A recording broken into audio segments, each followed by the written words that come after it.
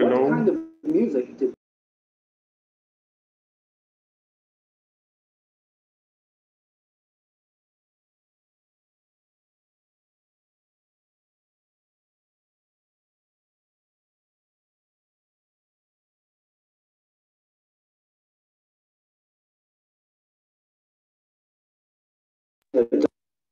all the children were playing? They were talking to each other. Okay.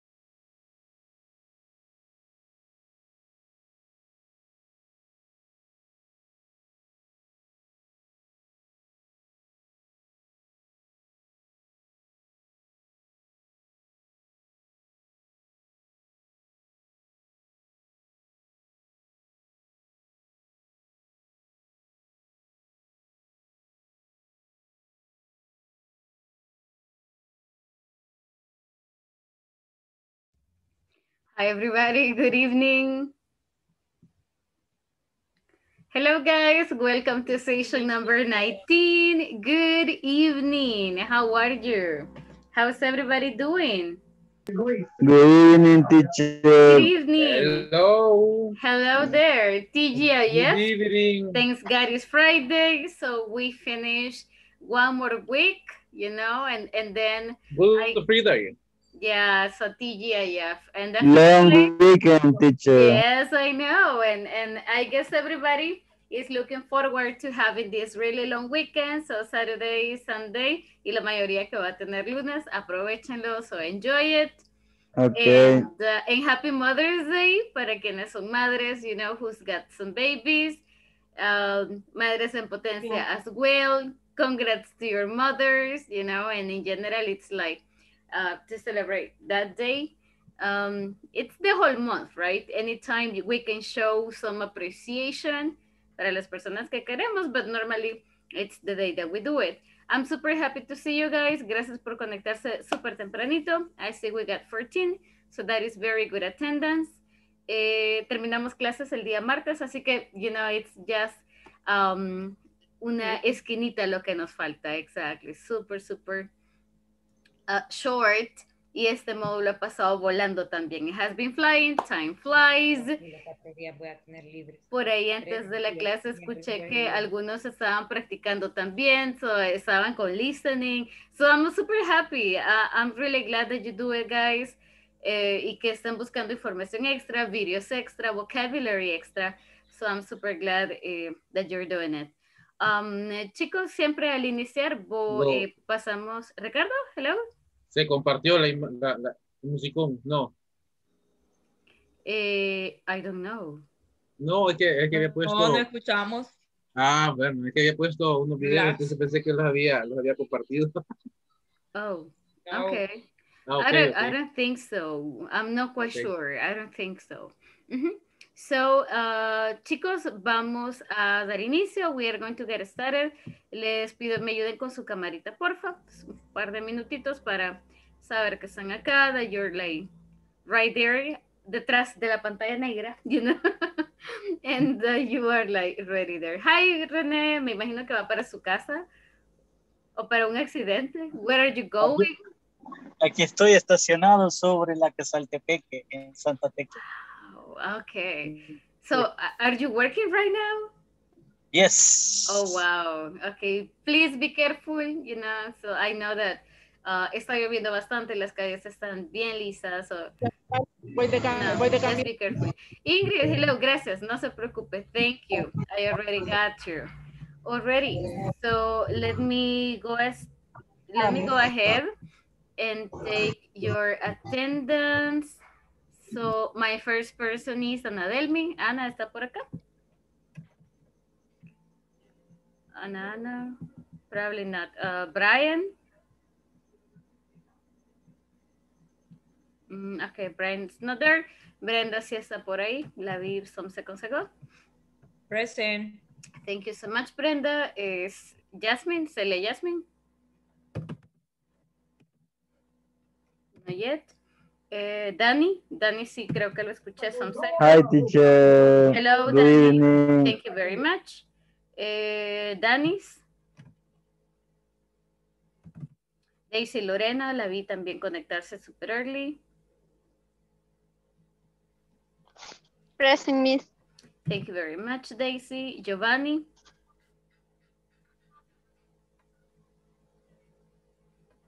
Okay, not yet. Natalie. Hello, Natalie.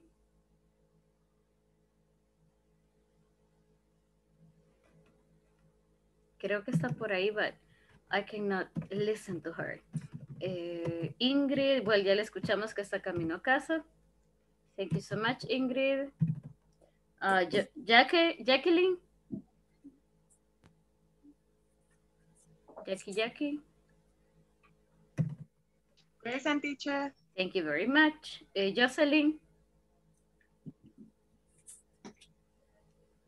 Okay, Norberto. Present. Hi, Norberto. Thank you very much. Miriam Claribel. Hello, Miss. Hello, Miriam. How are Thank you you. doing? I'm doing just fine. Thank you for asking. Allow me 1 second and let me take it. Moses. Hi, Moses.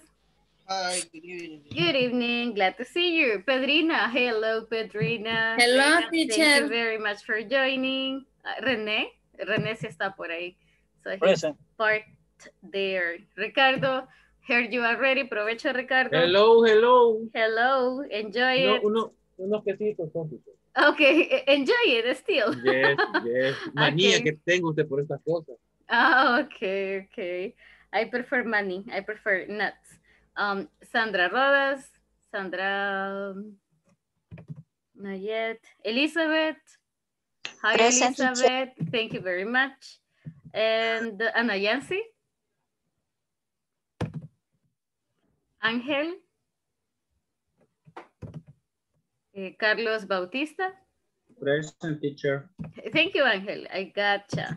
Thank you very much. Hey, nice attendance this week. Very good. Very nice job. Guadalupe. Present, teacher. Thank you, Guadalupe. Guadalupe, excellent attendance. Creo que si no tenemos asistencia perfecta es como casi, right? Like super, super close. Ignacio, hello. Todavía no en Marvin. Already. So thanks a lot for that. Gracias por estar con nosotros. Sandra, hello. Ya veo que nos acompaña también por acá. Oh, su audio se está conectando already. So thank you so much, for joining today. Gracias por acompañarnos. Vamos a avanzar un poquito en las partes que tenemos. Si se recuerdan, el día de ayer nosotros revisábamos direcciones, cómo voy a decirle a alguien a dónde ir, a dónde caminar, right, where to move. Today vamos a seguir con un poquito de direcciones y vamos a agregar un tema nuevo también, que es how to talk about transportation. Vamos a hablar un poquito de transportation y continuamos con direcciones también, right? I have some questions for you que vamos a discutir, a revisar. So I need your participation here. For example, well, let's start with means of transportation. ¿Cuáles han utilizado? What means of transportation alguna vez han utilizado? En cualquier lugar, wherever you have gone. ¿O cuáles hay? ¿Cuáles son los tipos de transporte that we can use? What are the means of transportation? Motorcycle. Motorcycle. Car. Autobus.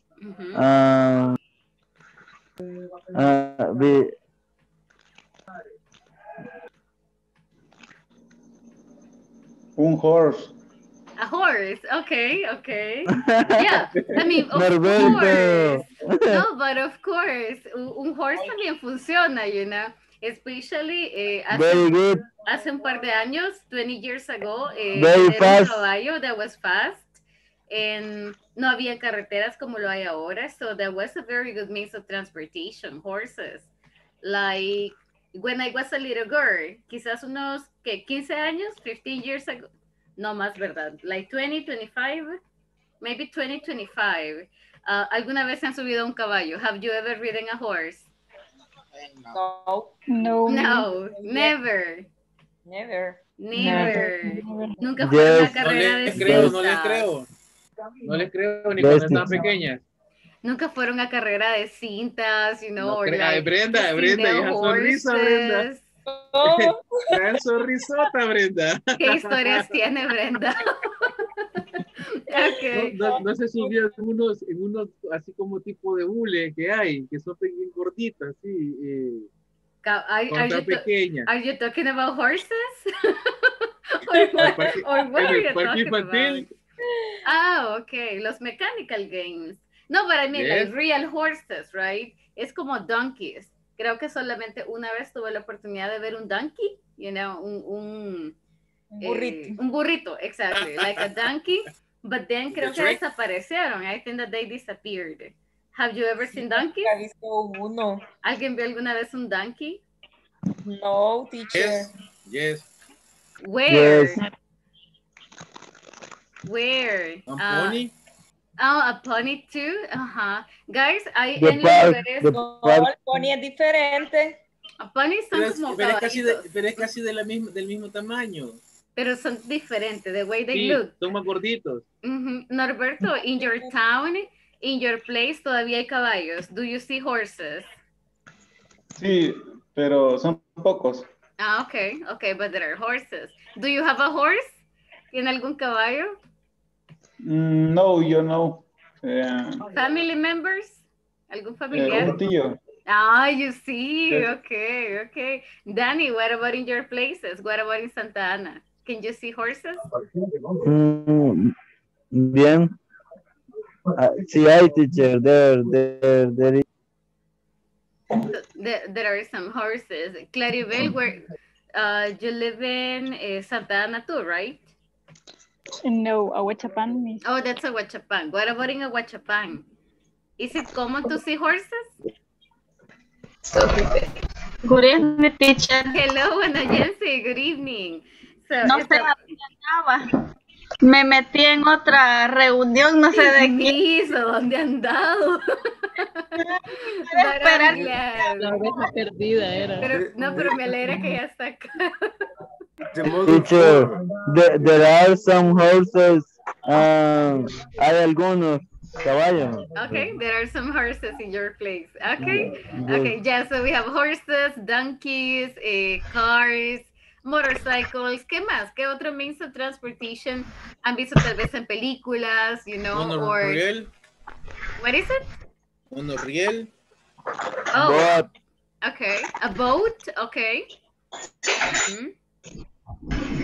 A streetcar. Like a car. A string car. A string, what do you mean?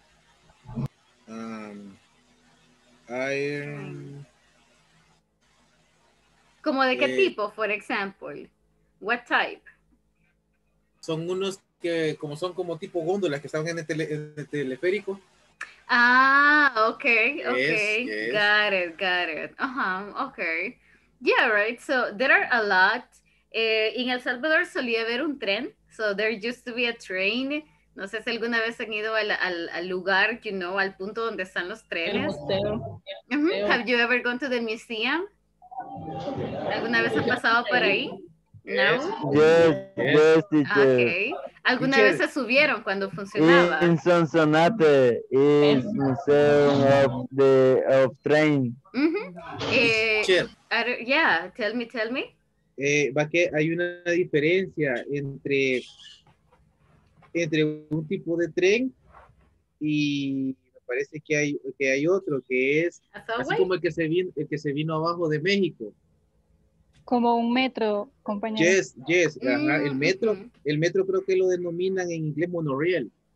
Y el tren completo, así ordinario como el que estamos hablando, creo que es el engineer. Hi, teacher. Well, hello. Hi, Ignacio. Good evening.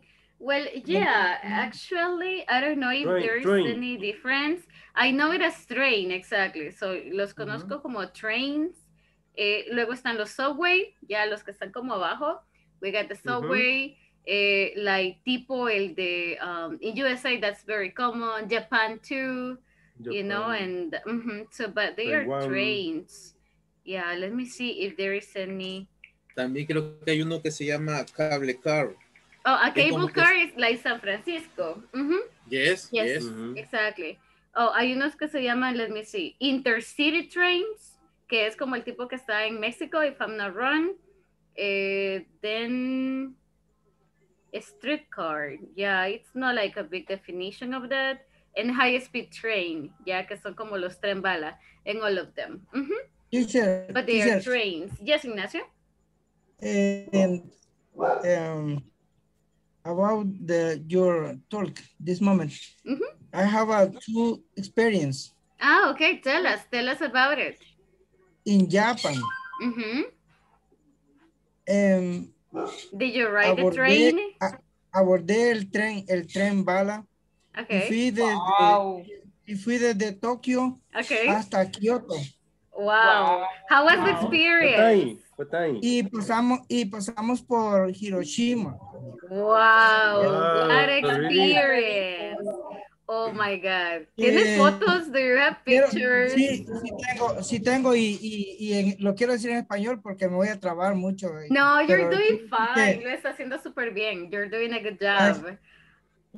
La experiencia que alguien me quiera opinar sobre ese tren es que viene un tren en sentido contrario y siempre en cualquier camino en punto se va a interceptar.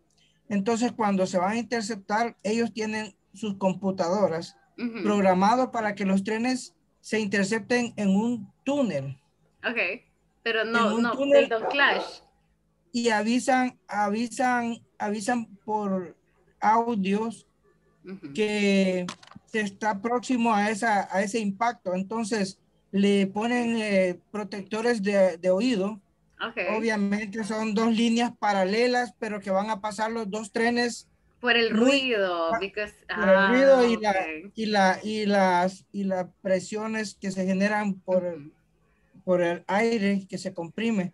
Amazing. Y también, como dije, hay extremos, porque también en Metapan de las fábricas cementeras, la población tiene un tren especial. Más bien usan la línea del tren para sus carros y ellos mismos le llaman push car. You mean here en El Salvador, en Metapan, here? En Metapan. Okay. Como los que van empujando, right? Como con cositas metálicas. Minería. Ajá, like the miners. Utilizan la línea del tren para esos, pero no son exactamente carretas, es algo que fabrican ahí especialmente de los diseñados. Para transportar principalmente agua, leña. ¿Los utilizan ustedes para trabajar? Pushcar, son de uso domiciliar. Doméstico. Ellos lo suben y lo bajan de la línea. Wow, that's nice. That's really good to know, you know, because I didn't know. No sabía que Metapan todavía los usaban. Por eso dije que conocía los dos extremos en ese sentido. No, but that's amazing. That's super good. Si tiene fotos, compártelas en el grupo. I think that those are part of the experiences que uno siempre recuerda, right? Si tienen like pictures en algún bote, guys, airplane or anything, las pueden compartir. Feel free to share them in the group. That would be nice. And you can tell us about it. Yeah, that would be nice. So let's take a look at this one. We have some questions. Okay, so tell me about it. Number one says, how do you get to work every day? So, ¿cómo llegan al trabajo? ¿Caminan? Do you walk? Do you get a ride? ¿Alguien les da un ride? Do you take the bus? Do you take an Uber? You know, so how do you get to work? I drive my car. Okay, you drive. To drive. Motorcycle. Motorcycle, okay. What about the rest? You take a bus, okay. I drive my car. You drive. Danny, no sé si era Danny, if I'm not wrong, que iba en bicicleta. No, en motorcycle. Motorcycle. You go in motorcycle. Okay, I remember alguien iba en bicicleta al trabajo. I walking in a work. Okay, how long? ¿Por cuánto tiempo camina? How long do you walk? 5 minutes. Okay, qué lejos le queda. Okay, so 5 minutes. All right. What about the rest? ¿Alguien más camina? Anybody else walks? Jet. Teacher, when we have strike. Oh, when there are strikes, yes. People walk. Yeah. Norberto, how long? ¿Cuánto tiempo camina? How long do you walk? 2 minutes. 2 minutes. No. Yes. No, kidding. Yes. ¿A dónde trabaja? A la par de su casa, next to your house. In the house. Or in your house. In the world. Norbert. Hello. Pero ¿llegas a tiempo o llegas después de la hora? Porque yo tengo un compañero que vive como quizás una cuadra. a lo mucho y siempre llega 15 minutos después. No, that's too much. Sí, yes. That's too No, much. yo siempre llego luego. Ah, Como okay. cabal. Okay. Yeah, but that's like very crazy. Are you, Ricardo? But you know, Teacher, that's right, because I have a coworker is he Chalatenango, and he is arrive at the work at the 6 a.m. Okay. And another with a live in the Soyapango, for example, to arrive at the 7:30, for example. Okay. But yeah, creo que es parte de nuestra cultura. Les escribí una palabrita en el chat que es como procrastinate. So todo lo dejamos como para el último minuto, también en el sentido de levantarnos, you know. So we are like, no, vivo cerca, I'm close. So llego ahí en 2 minutos. So I think it's part of the culture. Okay, that's good.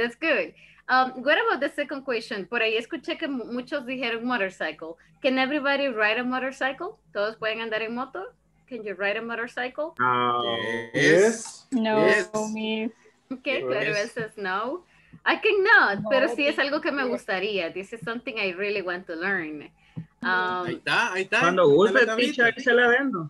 250, Te voy a enseñar yo. El problema es que ni siquiera puedo andar en bicicleta. No puedo. Yo le enseño. Okay. Lo que podemos hacer, digo yo, ¿verdad? No sé qué opinan ustedes, pero las que están casadas no podrían participar. What are you talking about?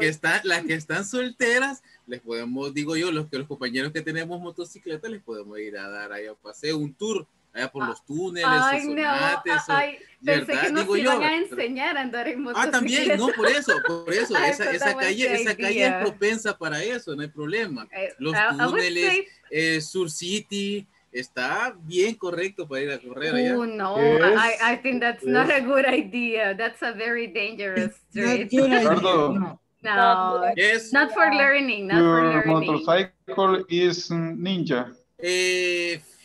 No, la vendí. Compré una más pequeña. In English. ¿Qué modesto? Cuéntanos en English. I sold it. Not ginger, no. Okay. La vendí porque ya iba a ser parte de otro mundo. I sold it. 75 cc. Mínimo. Already. Now let's go on for the next one. Fall off. Esta palabra fall off es como caerse, right? So did you ever fall off a bike? ¿Alguna vez se cayeron de la bicicleta? Para quienes pueden andar, or if you cannot. De la moto también. Okay. Si no se cayó de la bici, no aprendió, teacher. What about your experiences? So, cuéntenos. Ana Yancy, you said that you walk to El Tunco for 5 minutes. But yo he visto que en esa área hay mucha bicicleta. There are like a lot of bicycles. Can you ride a bicycle? ¿Puede andar en bicicleta? Can you ride a bicycle? Yeah, I can. Okay. Only no like. Oh, okay. You don't like it. Okay. No. But you can, and that's important. Sí. Okay, sí. That's already. So Moses, what about you? Did you ever fall off a bike? ¿Alguna vez se cayó? Sí. Tell us about any experience, guys. ¿Alguien que nos quiera contar una experiencia? What happened to you? Si le dejó cicatrices or anything. Teacher. Yes. Yes. Teacher, I remember my first fall off a bike. Okay. That experience was down the Planes de Rendero street. Wow, that's a very difficult street, you know. There are a lot of curves. In front to the hospital, Okay. But that was a good place. You know. Yes, near Saldaña. Yeah. Saldaña, okay. Okay. Saldaña Hospital. Okay. Exactly. Too much car is coming up. Okay. And my friends and me go down. Okay, Go down I see. to the street. I and see. Is all friends is I don't know, I don't know say that nos éramos 7 y nos juntamos. Entonces fue un choque en cadena. Okay. So los 7 cayeron. The 7 of you fell down. No, solo 2 caímos. Okay. Well, the good thing, lo bueno fue donde cayeron, you know. So exactamente enfrente del hospital. Just in case, you know. I think that was a good thing, you know, that you fell over there. So, el pasado de fall. I'm sorry. Okay, that's, you know, super good to hear. So, el pasado de fall es fell. Okay, so they fell down, right? They fell off. Now, let's take a look at the next one. Deme un emoji if you have ever taken a plane or a boat. Si han tomado algún, you know, a plane, un avión o un bote, either one, cualquiera de ellos, give me an emoji, guys. Never, teacher. No, digan no yet. Todavía no, not yet. Yes, so Danny has emoji there, okay. A plane or a boat, cualquiera de ellos. Okay. Ambos. Both. Yeah. Both. Okay. Both. Where did you fly to? Where did you go? Boat. Teacher, boat and from barco, ship. A boat or a ship. Well, a boat is a ship, kind of. So boat. From the Salvador to Guatemala. Okay. En el lago. In the lake. Avioneta. Like a chopper. Suena más como un chopper. Un cayuco, a kayak. A kayak also. Yes. And here we have the last one. Tal vez es un poco, you know, general, but let's listen to you. It says, what is the safest? La más segura. What is the safest means of transportation? What do you think, or which do you think is the safest means of transportation? ¿Cuál sería el más seguro for you? Walking? For me, a car. A car? No. Anything. Delincuencia. Nothing? Or, Nothing. None of them? Nothing. Celia creo que pone un bote por ahí, okay? It's very dangerous. Tenemos esa palabra none, que es ninguno, okay? All of them No. are dangerous. None, okay? No. Okay. No problem. Very good, guys. Okay. Now, take a look at the following. Revisemos la siguiente picture. And here tenemos algunos means of transportation. So, ayúdenme con los nombres de ellos. How do we call these means of transportation? So, what are they? I'll give you like 2 minutes. I'll give you 2 minutes. Say una palabra that you are not familiar with. Pueden utilizar el diccionario. That's okay. O también el diccionario que nos compartió ayer Ricardo. That's super good para revisar this vocabulary. So you can check it as well. Me avisan cuando ya las tengan listas. Let me know when you have the answers ready.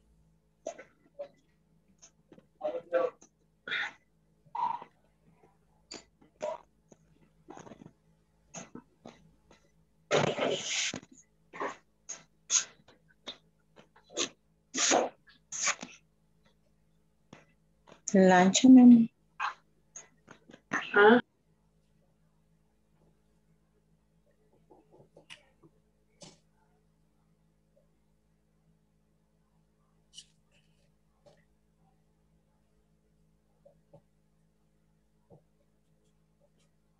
Maybe only except helicopter.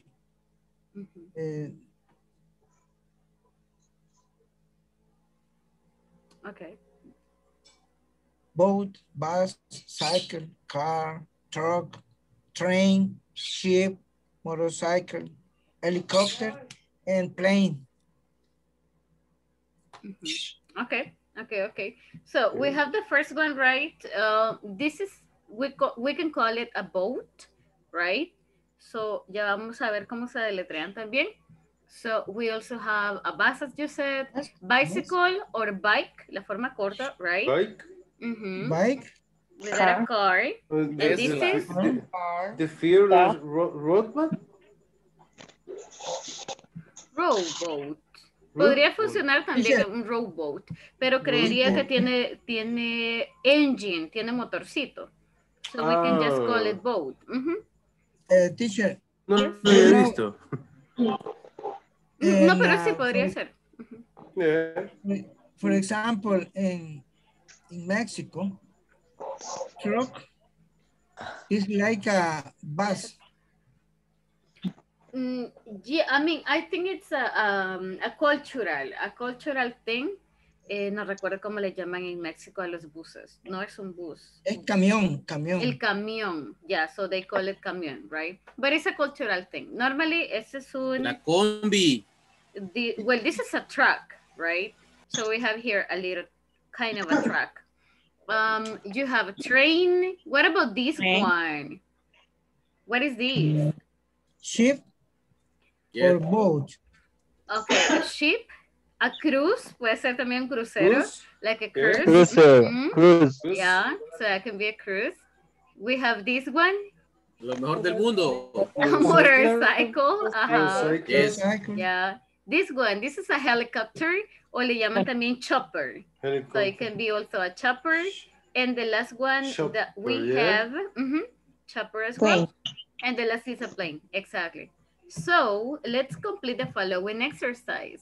Here it says, find the 10 means of transportation from the box in the word search. Sé que son muy buenos con los word search, no les cuestan, you get the words bien rápido. So here, en su material, en la página, oh my God, I don't remember what page number it is, ahorita les confirmo. So this 45. Is page number, thank you, 45, exactly. It says here, find the 10 means of transportation from the box in the word search. So tienen train, car, plane, motorcycle, subway, truck, helicopter, taxi, bicycle, and ship. All right. Vamos a hacerlo en grupo para que sea un poco más fácil, para que se puedan ayudar. And, well, ya varios ojos, you know, piensan y ven mejor que solo dos, right? So allow me 1 second. I'm going to send you the invitations. Pueden tomar la captura o si tienen el material es muchísimo mejor, right? It's better. So you have better visibility about this. So there we go. Les acabo de enviar la invitación. Nos vemos en 5 minutos. I'll see you in 5.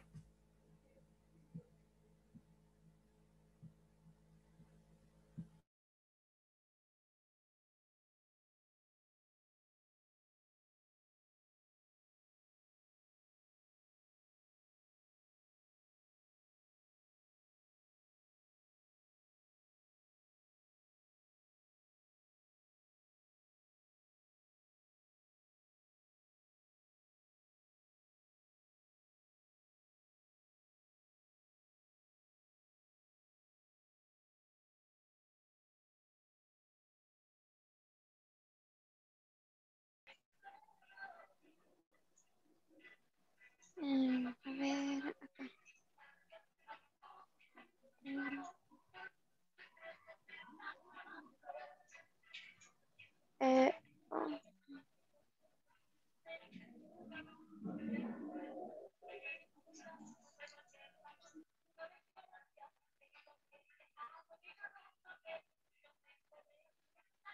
Train está en la segunda, de la Q hacia atrás.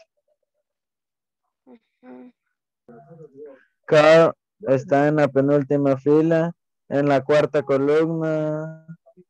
Car, ahí. Okay. Y justo en la misma está plant.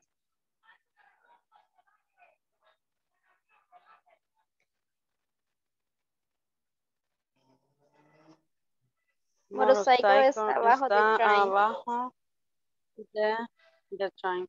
Arriba, en la tercera. Abajo Ahí está helicóptero. Down helicóptero.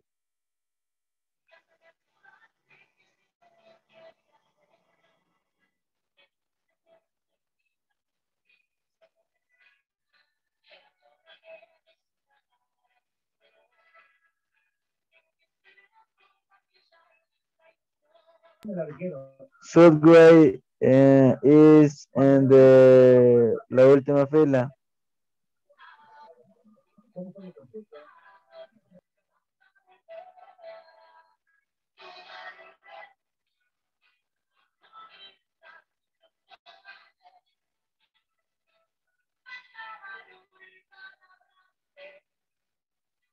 Truck está en la segunda columna de abajo hacia arriba.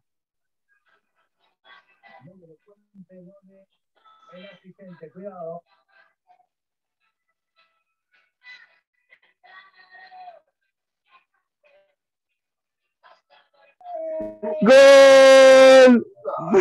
Me dejaron sorda. ¡Gol! Y ahí está. Ahí Mira, están las dice, opciones. y dice anotar, salir, solicitar, ¿qué? Anotar. Anotar, ok. Ajá. Ah, ya me dio una barra. Entonces ahora Ajá. puedo hacer cualquier línea. Sí. Quiero ver solo por molestar ahorita. Sí, esa amarilla yo la hice. Esa amarilla, Ahí ahora dice como la borro, ahí está el borrador. Bueno, ya estoy listo para luchar ahorita. Ahí estamos, va. Ya, gracias, man. Vaya, llevo, quiero ver, 1, 2, 3, 4. Taxi está en la última línea de abajo para arriba. No, sí, taxi.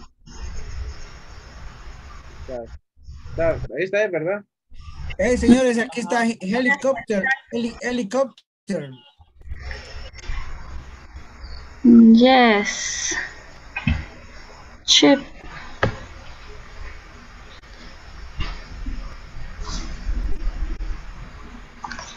Bicycle está abajo del helicóptero.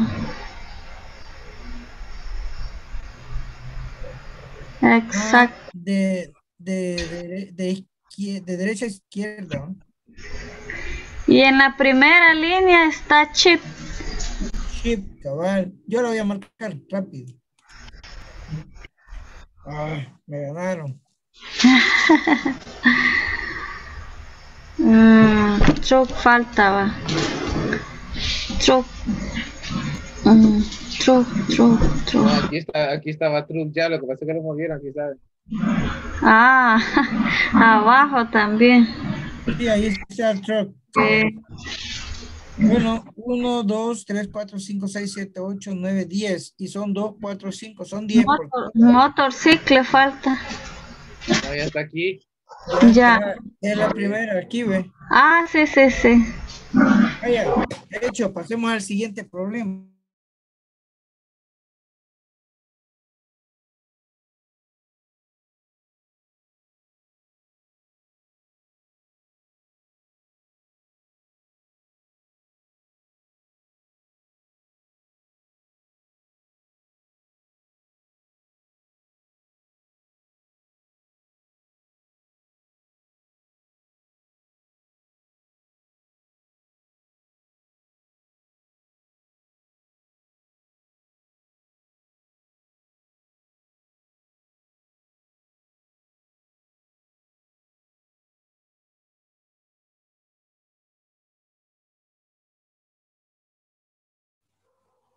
Thanks for coming back.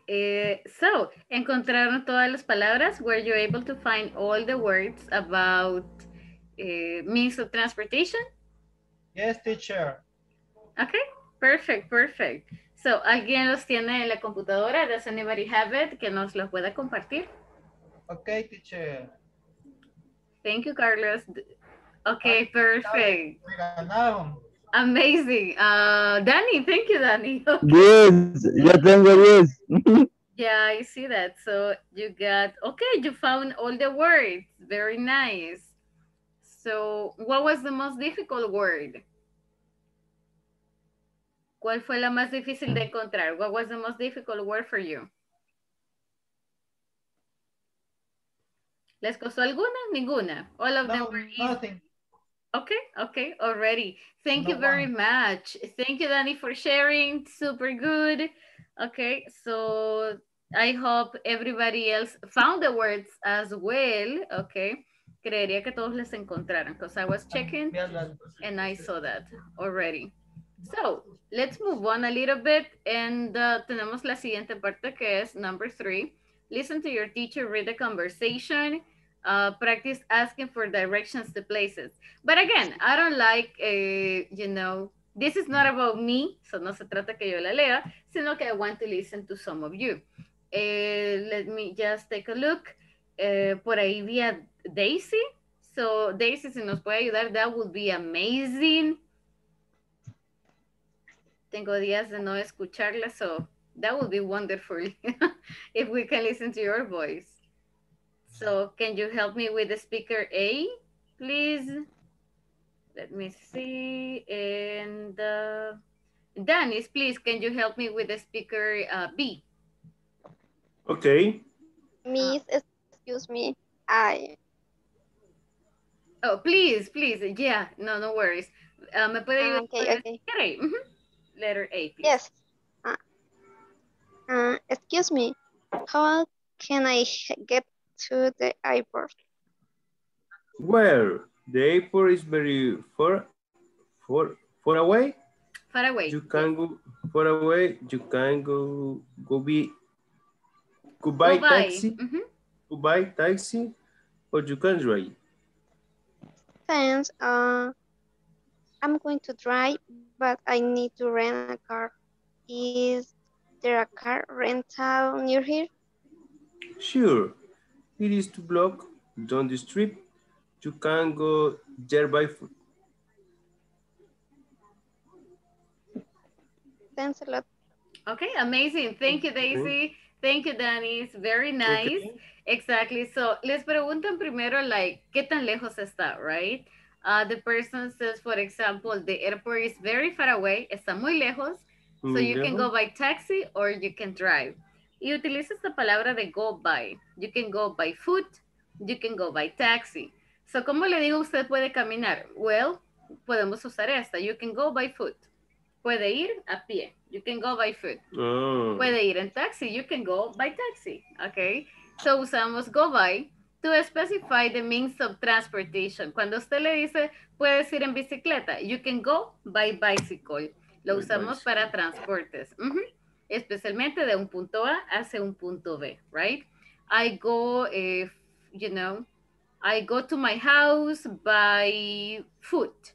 So yo voy caminando, right? Yo voy a pie. Or I go by bicycle. So yo llego a ese lugar, right? En bicicleta. So tenemos go by bus, go by car, go by plane, go by foot, que sería ir a pie. Okay, so go by foot. ¿Estamos bien hasta acá? Are we okay so far? I hope so. Okay. So el silencio, yes, teacher. That's yes, a confirmation, I guess. Yes, teacher. Amazing. Yeah, I guess silence is my confirmation, you know, so I take it for granted. So here we have, how can I get to the airport? El día de ayer revisamos un poquito de direcciones, right? We were checking some directions. We will continue today, así que no se preocupen. This is a topic that is not just finishing here, because vamos a revisar un par de cositas más. Deme un segundo. Ok, aquí está. Here we have, write the name of 3 different places around your company and take turns asking how you can get to those places. Okay, now lo que vamos a escribir es lo siguiente, right? Yo sé que no todos somos del área metropolitana o tenemos personas bastante lejos, pero de cierta forma conocemos algunos lugares turísticos. So we can definitely ask about general places.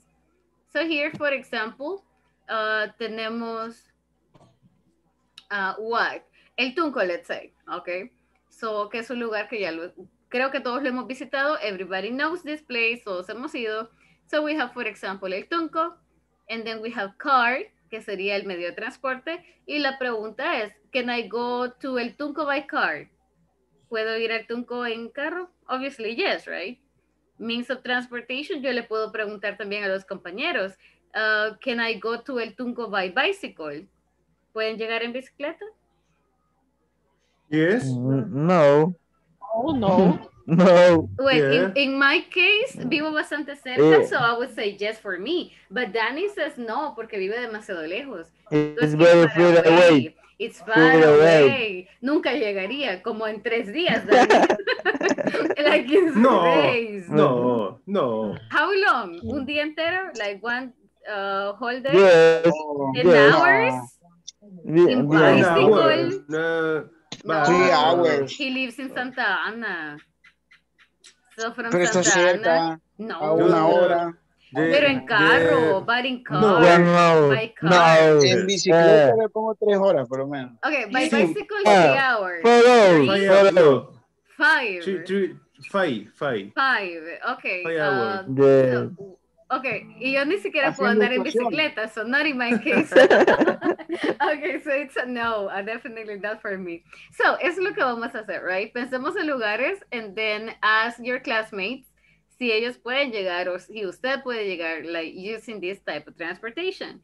Obviously, you can use, ya vimos helicopter, by foot, ya, means of transportation, podemos agregar también by foot como a pie, okay? Like for example, I am in San Salvador. Can I go by foot to La Puerta del Diablo? Oh my God. No. Yes. Bicycle. In bicycle, maybe, right? But by foot? Yes. The street is dangerous. Exactly, Street is dangerous. No, es como que no se foot, pueda, right? foot. But the problem No. is that it's dangerous to go by foot. Especialmente toda la subida, like from los planes de renderos. So, this is going to be it, all right? Pensamos en los lugares, means of transportation, y luego la pregunta. No vamos a escribir la respuesta, solo la pregunta, please. I'll give you 2 more minutes.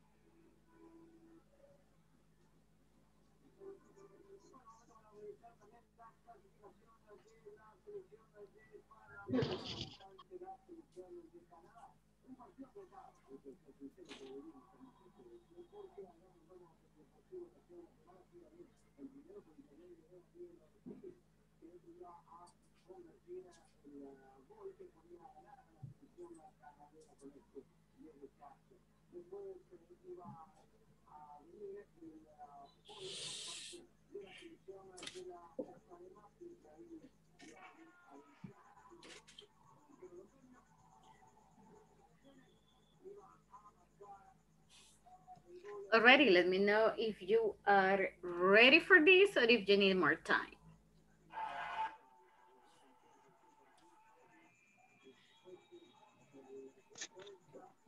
A little more, please. Little more time. Okay, no worries, that's okay.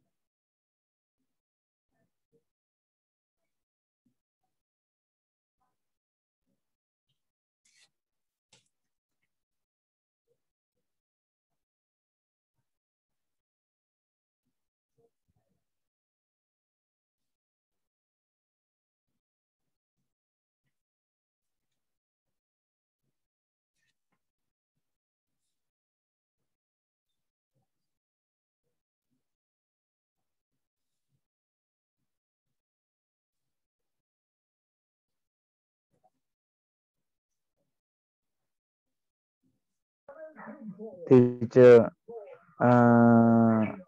can I go to soccer World Cup and buy motorcycle?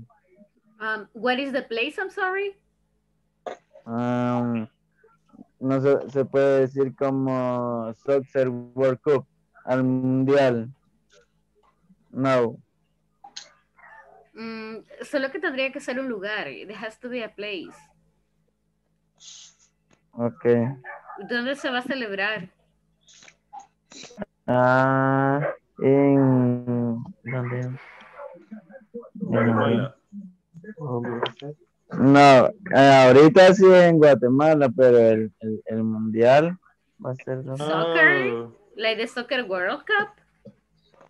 No, es soccer salas. Ajá, el de Salas, porque ahorita ya llevamos un gol. One goal. Okay, indoor. Vamos para el mundial. Go ahorita. Por el momento el vamos segundo por el mundial. tiempo. It's crazy. Is everybody watching that? Okay, se llama indoor soccer. Es como el de sala, ¿verdad? Indoor, yes? Indoor. Indoor. Indoor. That's indoor. Okay. So, is that in Guatemala? No. Right now? No, el de ahora sí. Okay. El que está en Lituania va a ser. Okay, bien cerca. El motorcycle. Can you go by motorcycle? Well, yo sí he visto de personas, historia de personas que viajan alrededor del mundo, you know. I have seen some stories about people que sí se han ido en bicicleta, people who have gone in bicycle all over the world, o que han viajado en motocicleta, pero no sé qué tan lejos llegan. At some point, tendrían que tomar un ship, right? Yeah, in Honda Africa Twins, in all world. But at some point, I think, tienen que cambiar de means of transportation. No podrían llegar en motorcycle y cruzar los océanos that way. That's the only thing. Bien, se pueden. Really? Maybe no se not puede. even in a ferry. Pero suben la moto al barco, pero sí cambian de transporte. So they change transportation. Yeah, I think I have seen some. I saw some people who came from Colombia. So they, or Argentina, I don't remember. They came to El Salvador last year y no sé si iban para USA. And they were like, como in oh my God, como en a lorry. Como en un camioncito, you know, they came like in a lorry. Okay. Los camioncitos se llaman lorry. Lorry. No sé si los han visto, como the ones that we call Dyna. I think it's Dyna, right? Los que se usan para transporte de productos, pero en pequeño, you know, not a truck, but smaller than a truck. So they are lorry. So, ayúdennos con las preguntas. Help us with the questions, please. What do you have? ¿Qué tienen por ahí? What questions do you have? I have a question, teacher. Yes, Guadalupe. Can I go to Boquerón by foot? Oh, that's a very good question. Can we go to El Boquerón by foot? Guys, what would you say? Yes or no? I think yes. No, No. it's By foot? very, Is it too dangerous? What would you say? ¿Quiénes han ido al Boquerón? Who has been to El Boquerón recently? Yes. I. Is it possible to go by foot? Can we go by foot? ¿Se puede ir Yes. caminando? Yes. Sí, lo único que 2 hours. es bien solo. Yeah, right. Pero sí se puede ir. Dangerous. Can be a little dangerous, but it is possible. Yes. Okay. Sí. Okay. Maybe in a group of people that would be more comfortable and safer. El motorcycle, no sé cómo que se dice, que se calambran las piernas. por lo helado, sí. In motorcycle, oh really? You get cramps. Se lo escribo en el chat. You get cramps. Okay. But yes, it's true. One time with my brother, hicimos el recorrido Suzuki, you know, so from San Salvador to Suchitoto, but creo que es por la longitud. I think it was like too far away. So my legs were shaking, you know.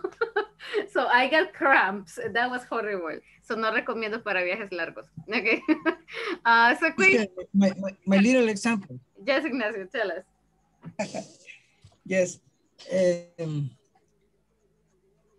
Can I go to Madre Sal Island by boat?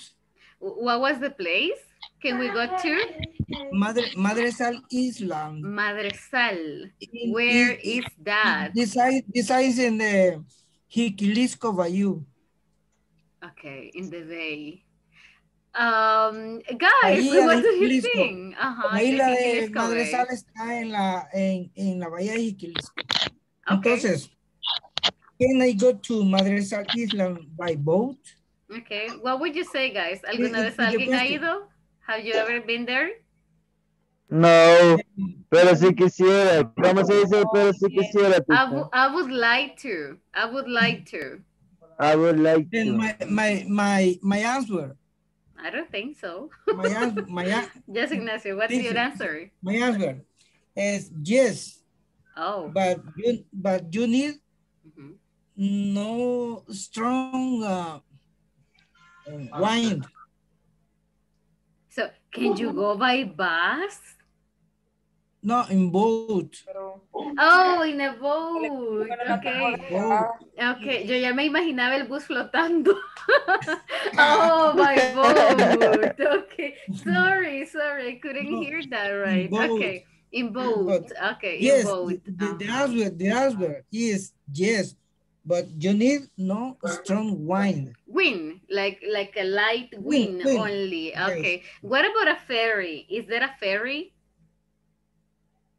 No. ¿Hay algún ferry? It's only boats. No, the distance is short.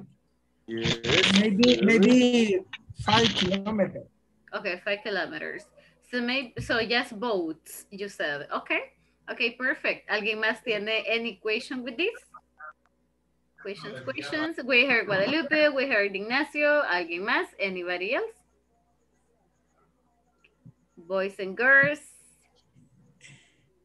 Jasmine, Jasmine, talk to me.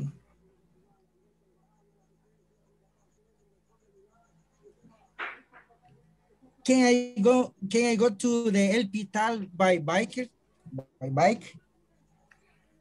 Oh. Can I go to El Pital by bike? No. I don't know. ¿Alguien ha ido en bike? No. It depends on the type of bicycle, I would say. Depende del tipo de bicicleta, right? It depends on the type of bicycle. No, I don't believe. I don't believe business is necessary experience and have a leg strong. Yes. You need like definitely strong legs, but there are people. Hay personas que se hacen este tipo de hard road trips, you know. So thank you. Gracias. Hey Marvin, gracias, hello, welcome. How you doing? I find I working. Todavía estamos aquí en la calle. Oh, okay. Where are you right now?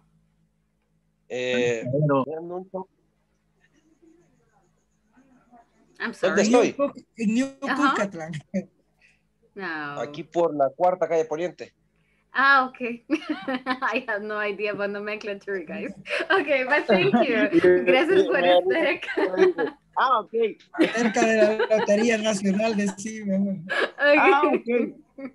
Yeah, I mean, I'm like, no, I'm terrible with that. So I prefer to receive Speaking Salvadorian. Yeah, I prefer to receive Salvadorian expressions, you know, like near, close.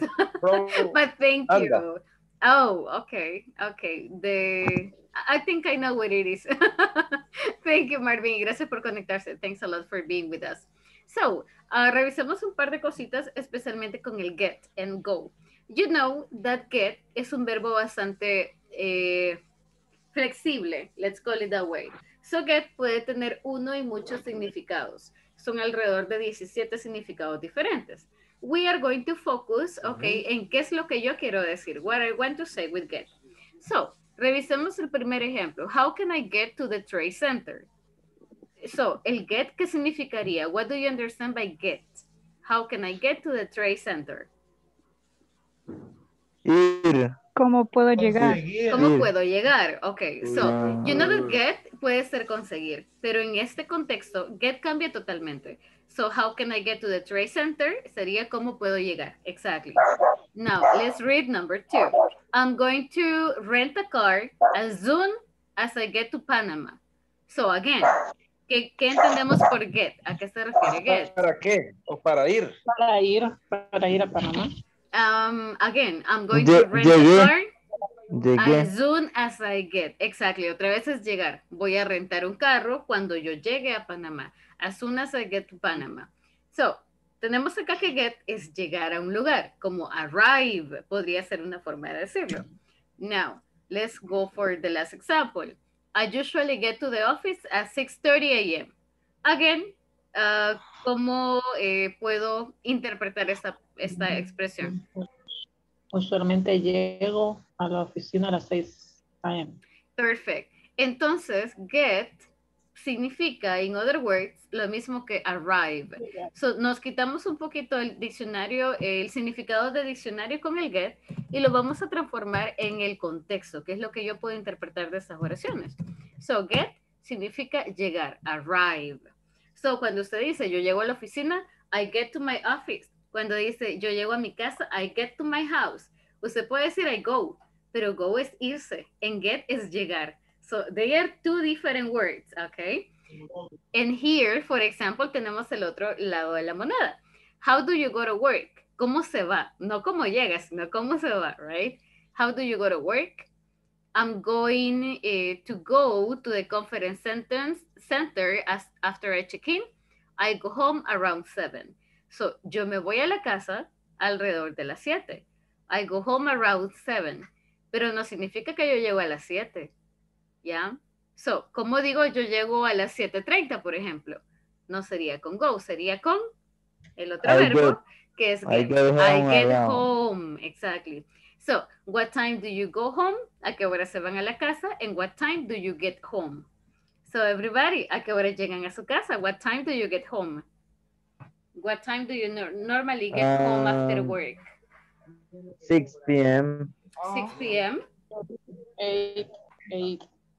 ¿Cómo se dice? Usually 6 p.m. 8 p.m. 5 o'clock. A esa hora llega. That time you get home. Yes. 5 p.m. Ana Yancy, what time? 7 p.m. 9. You get home 7 p.m. Okay. Already. Every day. Okay. Wow, that's kind of okay. So, yes. En la primera oración, en el how do you go to work, estoy diciendo a qué horas o cuándo te vas. No. Question 1, it's how do you go to work? So how significa a cómo, cuál es la forma, a través de qué medio de transporte usted se va a la casa. So at the beginning, yo les mostraba esas preguntas. And the first is, how do you get to work every day? ¿Cómo llega al trabajo? By bus, by bicycle, by foot, caminando, right? No sé, algunos me imagino que trabajan lejos, quienes tienen que visitar islas. Ignacio, no sé si es su caso. So maybe by boat, you know, si tiene que movilizarse a una isla or something like that. So, la primera pregunta you have, how do you go to work, es cómo, a través de qué medio de transporte, right? Es el cómo. Now, let's go over here. So, tenemos use get to ask directions or to emphasize the idea of motion or arrival. Yes, Danny, tell me. Entonces, go siempre lo traduce como llegar. No, go es ir. Cuando usted dice, voy a How ir. do you go to... Ajá, how do you go? ¿Cómo usted se va, right? ¿Cómo se va al trabajo? How do you go to va. work? Ahí lo traduce como va. Como ir. Como parte de la conjugación de ir. En cambio, el get da la idea de llegar. You know, yo llego a mi casa. I get to my house around 6 p.m. O cuando usted le dice a sus amigos, ya voy a llegar. I'm about to get there. Ya casi llego. I almost get there. Okay. So eso es llegar. Aunque sea mentira, exactly. So this is how do you get there. Now, completemos los siguientes ejercicios exactamente con el uso de get and go para que tengamos un poco de claridad here. It says, complete the statements with get or go. Sometimes both options are possible. Check your answers with another pair. So, let's remember the following. Get me da la idea de llegar, okay? It tells me the place, it tells me or it gives me the idea que voy a llegar a un lugar. Go, hablo del trayecto, you know, de ir a un lugar, de movilizarme a un lugar. So, that is the difference. Now, I'll give you 5 minutes. Me ayudan con los ejercicios. Solamente es get or go. Van a escoger uno de los dos for the following examples. From 1 to 6. 5 minutes. We're going to buy a charge when we get to the airport. Alex, Sophie, how did you go? How do you go? How do you go to work?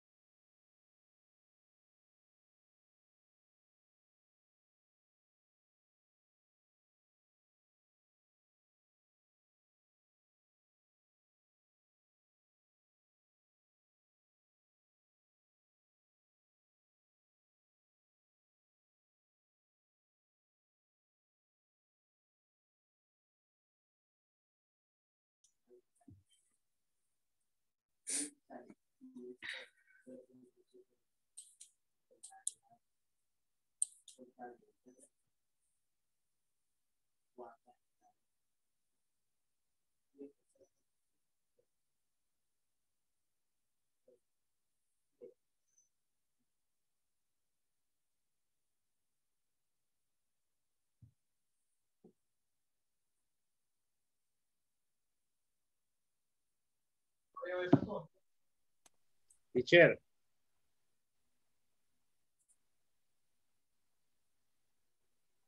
Una question. Hello. Yes, tell me, Ricardo. Yes, es verdad que el verbo get se va a utilizar normalmente en presente, ¿verdad? Y el go se va a utilizar cuando es el pasado, ¿verdad? No me equivoco. No necesariamente. Es el significado de los verbos. Le voy a compartir acá. Eso es en su material, chicos. This is in your material. This is page number 46. Les voy a detener la presentación un momentito because I want to, quiero hacer un breve comercial acá. I want to just make a commercial. Deme un momentito, le comparto mi pantalla. Ok. So, hay una leve diferencia entre el go y el get, all right? Uno es el uso y la otra es el tiempo gramatical. So, tenemos get y tenemos go. You know that el pasado de get es got y el pasado de go es went. So, teniendo esto en cuenta, todo depende de qué es lo que usted quiera decir. Get significa arrive, cuando yo llego a un lugar, ¿ya? En go significa, digamos que move, moverse de un lugar a otro. So, for example, yo le quiero decir que ayer yo llegué a mi casa bien tarde, porque salí, no sé, con mis amigos, por ejemplo. Yes. So, ¿cómo puedo decirle? Yo llegué a mi casa tarde. Yo sé que voy a usar pasados, pero ¿cuál sería el pasado? I got or I went. ¿Cuál de los dos?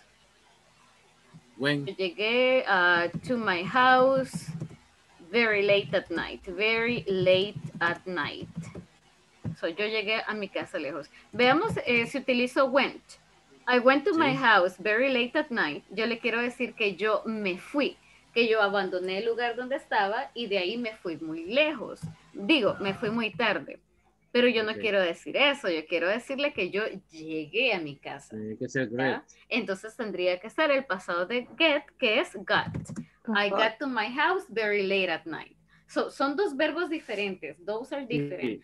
Pueden... Pero el get es el que tiene muchas funciones y es el que más cuesta en como encontrar el significado.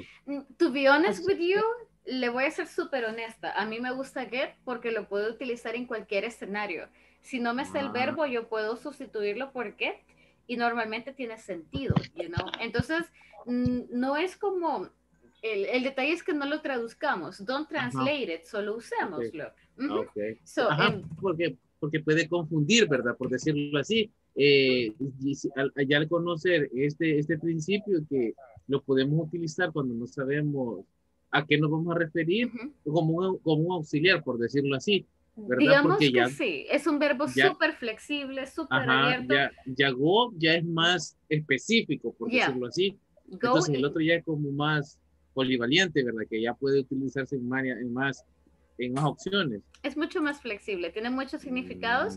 Entonces, por eso es que usted cuando escucha una conversación va a escuchar get muchas veces y en una situación diferente, con un significado diferente.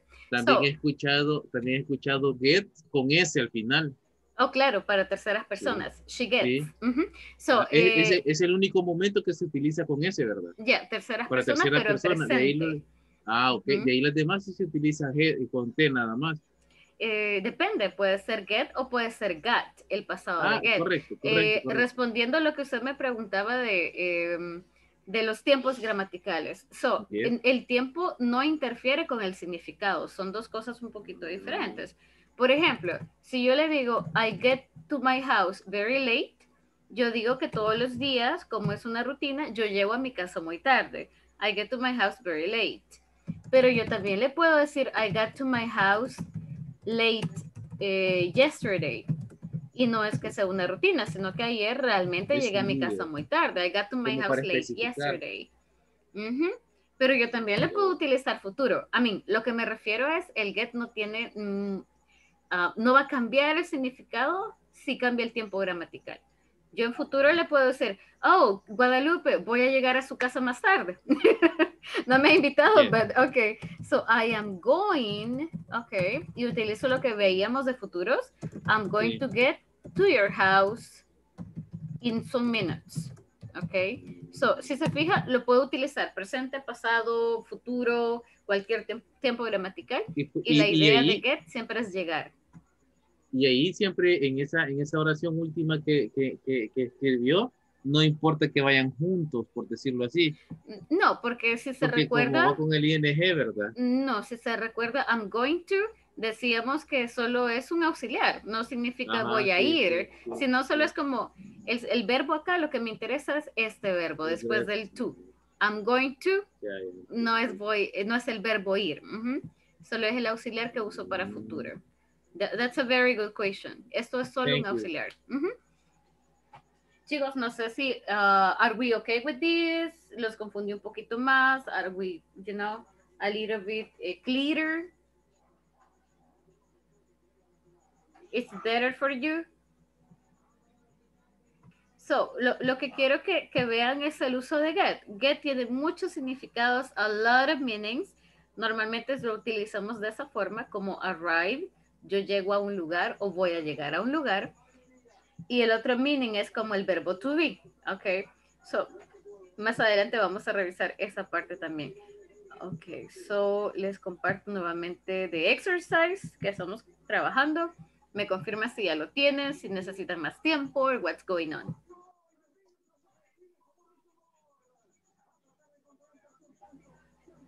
¿Ya están listos? Do you have the exercise? Don't me finish. Thank you, perfect. So, revisemos what we have here.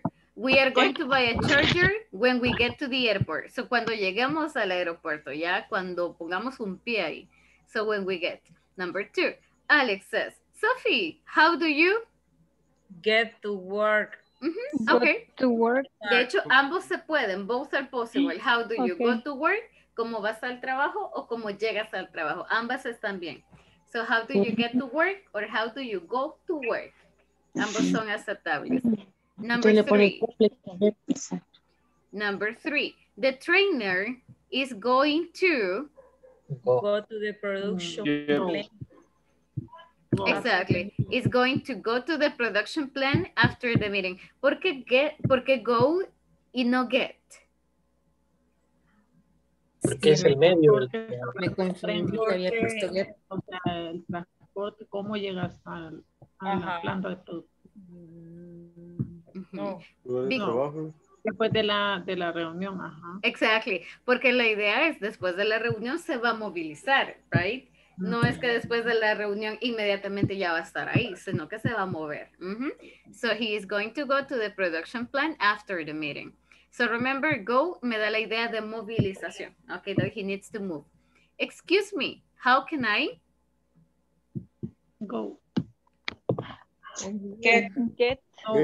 Esta es más específica. How can I get to the bus station?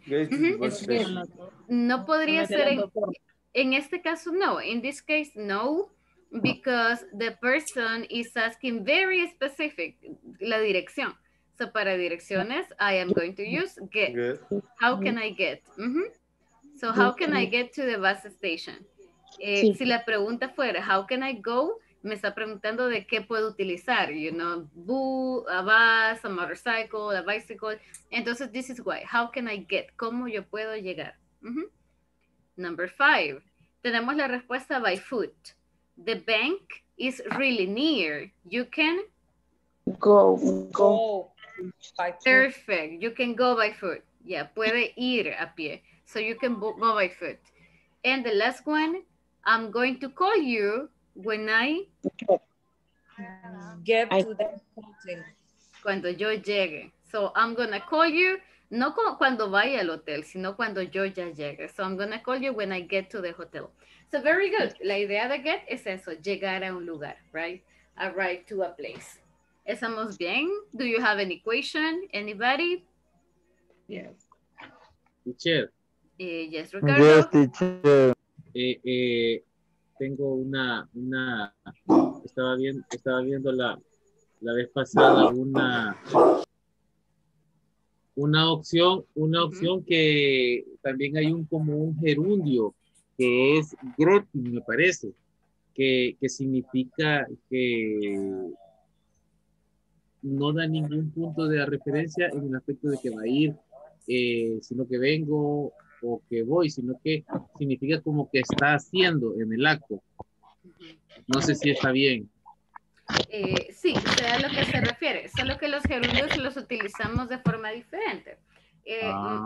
Más al inicio de este módulo veíamos un poquito de los gerundios para propósitos. Más adelante ustedes van a ver el uso de gerundios con otros verbos que se refiere precisamente a eso, a actividades. Pero sí existe, ¿verdad? Sí, claro, son los llamados ING, pero son para situaciones específicas o con verbos específicos. Solo van a ver adelante, no worries. No, es que lo vi y me llamó la atención porque como hoy estamos viendo eso de get y go, entonces me acordé de ese. Del ING. Entonces, sí, lo vi en una parte, pero no sabía en sí qué era. Sí, son los llamados gerundios. Son un poquito más avanzados, digamos, ya como se utilizan. Más adelante lo van a ver little by little. But that's a very good one. I like that you are checking more information. So guys, vamos a practicar un poquito esta parte de get and go. I want you to make a little conversation similar a la que tenemos here en la página número 45.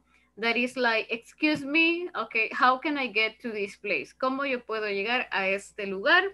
You know, si me voy a ir en taxi, I can go by taxi, by Uber, I can go by foot, okay. Esta está súper cortita, but of course, ustedes la pueden hacer mucho más larga. Or you can give some instructions, all right? For example, here, le decía a la persona, 2 blocks down the street, you can go there by foot. So, imagínense, creo que todos conocen Metrocentro. Imagine that you are in Metrocentro y necesitan moverse a algún lugar. So, you need to move to, I don't know, Rosales Hospital, or you need to move to, díganme otro lugar cerca de Metrocentro, any other place? Rajería la 49.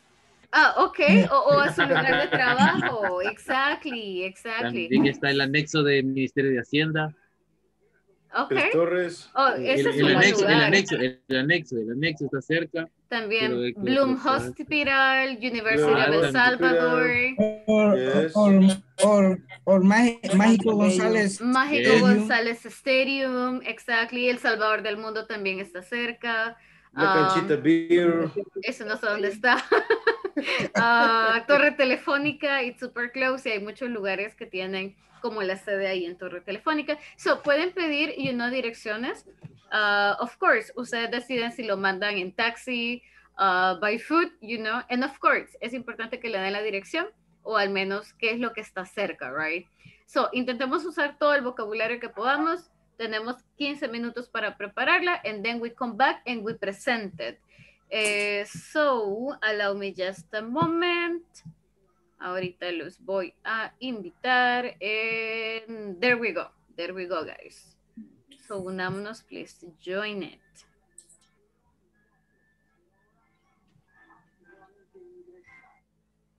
If you have any question, please let me know. O pueden presionar el botoncito de ayuda y yo llego por ahí. So, let's get going. Practiquemos tanto como podamos. Practice as much as you can.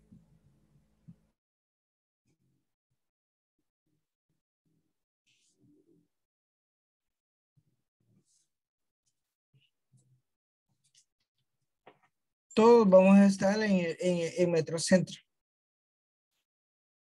Quizás sí, porque es el lugar que todos conocemos y el de más fácil referencia, I would say. So, yeah. O ustedes deciden a dónde están. You can decide as well. That's okay.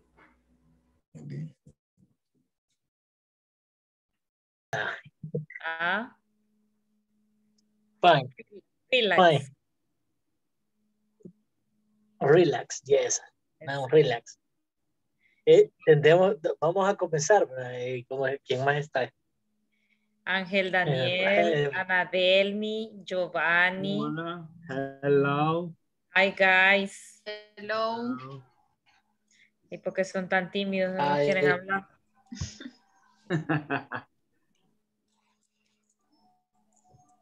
Comenzamos.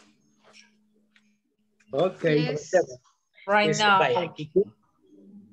¿Cómo comenzaría?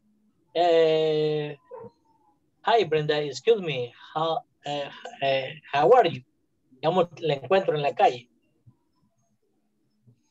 Fine, and you? Fine. Tomorrow no, excuse me. How I can get to the airport because I need to visit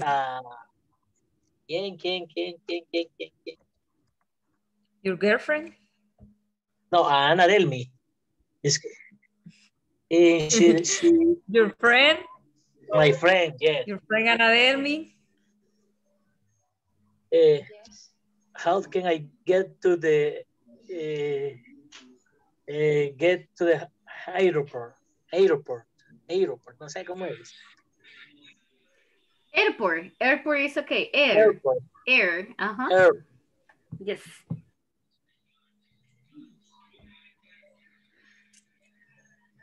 ¿Y quién hizo print de pantalla para ver cómo decía? Que te puedo, creo que decía you can go to buy car, Yes. ¿verdad? Yes. Era, decía, well, the airport is very far away. You can go by taxi. By or taxi. You can ride. Or you can ride.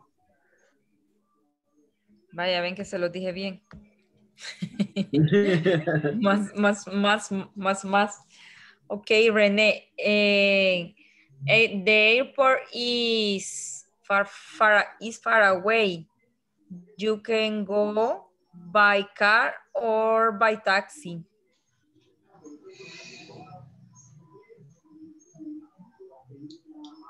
René. Aloha. Creo que está muteada. Dice, thanks, I am going to drive, but I need to rent a car. Is there a rental car near here? Yes. ¿Cómo es? Hay un rentacar cerca. Is to block down the Sure, street. it's 2 blocks down the street. You can go there by foot. You can go there by foot. Yes.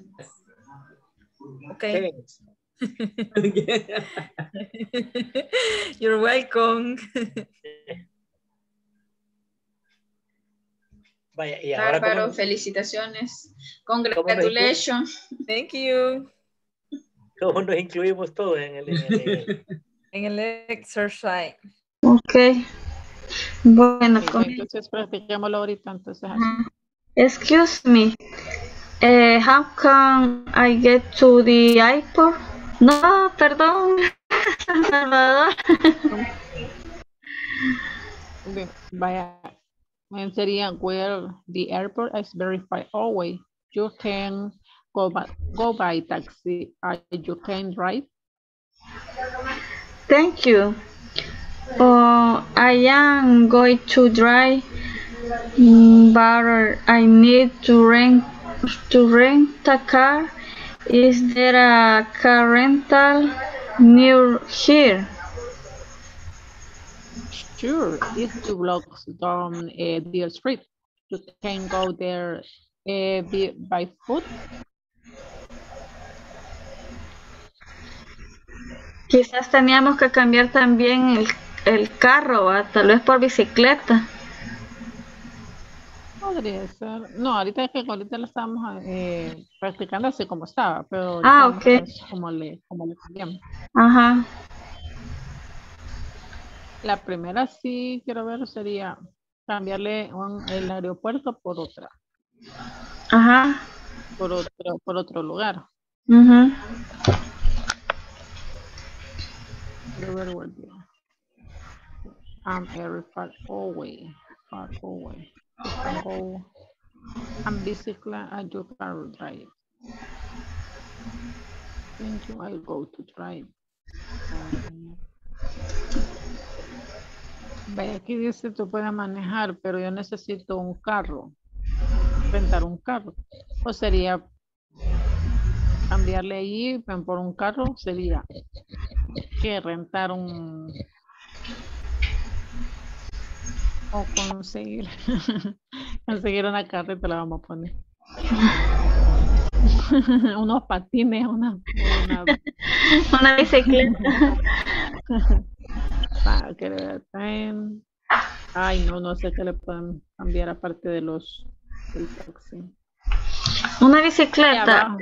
Una gringa aquí en el Tunco tenía un niño y lo llevaba a estudiar hasta Santa Tecla, y desde aquí del Tunco se iba en bicicleta hasta Santa Tecla todos los días. Lo iba a dejar y lo iba a traer. ¿En serio? Sí. Imagínese esa subida ahí en el Papaturro. Y fíjese que ahorita tiene como alrededor de unos, yo le calculo que tiene 60 años, pero las piernas se le ven bien duras. Y ya está bien viejita. Y así llegó. Que yo. Por Dios. A lady. Pero así. Hola. Le creo porque mi esposo sí se iba antes. Él trabaja allá por el Trébol. Perdón, en Multiplaza trabajaba en ese tiempo y se iba desde las Margaritas, desde aquí, desde las Margaritas Soyapango y se iba hasta Multiplaza en bicicleta. Santo Dios. Se iba y se venía. Imagínese. Wow. Ya no lo va a hacer. Sí. Ahorita ya no, pues como después de la pandemia, como dice él, se aguadó todo, o sea, ya no era lo mismo, pero sí se iba desde aquí hasta Multiplaza siempre. Pero qué buen ejercicio. Y se evita el tráfico también. Sí. Ajá, because in a bicycle es una historia diferente. Y Qué lo más buen que se ejercicio. tardaba era quiero ver, lo más que se tardaba según era 1 hora. Wow, más rápido que en bus. No, sí, 1 hora, pues como él tiene bastante agilidad tiene En las bastante piernas, agilidad en la bicicleta, sí. Ah, ok. Sí, 1 hora. Wow, but that's amazing. Qué genial, la verdad que genial. So, Yancy, la historia que estaba contando era de una señora, you said, a lady. Sí. Pero es que una mujer puya. Una americana. Es que a ella siempre le ha gustado surfear. Y el niño igual, como el niño tenía como 5 años o 6, y así lo metía, se lo ponía aquí en los hombros al niño y ella se metía a mar adentro. Wow. Qué historia con el para niño. contar de su hijo, ¿eh? Qué historia más bonita para contar. Ese niño como de 5 años, viera qué bonito se veía nadando en el agua, como que era pescadito. ¿Cuántos años tiene ahora el muchacho? Ahorita ya salió de la universidad, pero lo llevaba cuando iba al kinder. Wow, estamos hablando de hace bastante. Pero imagínese las historias que debe tener de él y su abuela, contarle a sus hijos. Amazing. Que mi abuela, o sea, que mi mamá me enseñó a andar a surfear. Chica, qué historia. Pero qué una abuela genial. Así, cualquiera. Y ahí está todavía el señor y todavía la condición física, me imagino que ellos llegan a tener, because el ejercicio le ayuda bastante a no envejecer, a sentirse mejor. No, en la cara ya se le ve que está ya de edad, porque ya la edad, y más que es americana, entonces la piel de ellos es más frágil. Pero usted le mira las piernas y ahí ya cambia todo. Wow, me imagino, qué bonito. No, pero qué bonito, uno siempre dice, voy a envejecer saludable y uno haciendo ejercicio or something like that. Qué genial, all right. Es como una anciana que baila ahí en el Parque Libertad. Esa anciana es de aquí del pueblo. Esa parte no iría. Easter a rentacar todo no iría. Yo le llevaríamos a Uber. Ajá, sí. ¿Y en el cuarto?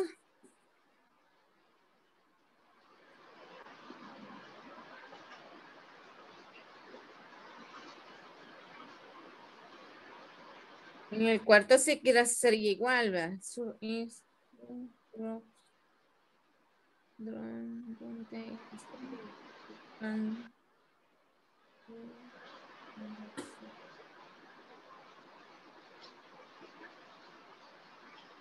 la otra sí, ¿verdad? Sabrina, thank you, I am going. Si le ponemos call a Uber. ¿Cómo? ¿Call? Le voy a llamar un Uber. Ah, sí, puede ser, sí. Thank you, ajá. Go. Uber, sí. Call. Uber, sí, está bien. Okay. Está bien, ajá. Uber, ajá. Y luego ya en la otra parte.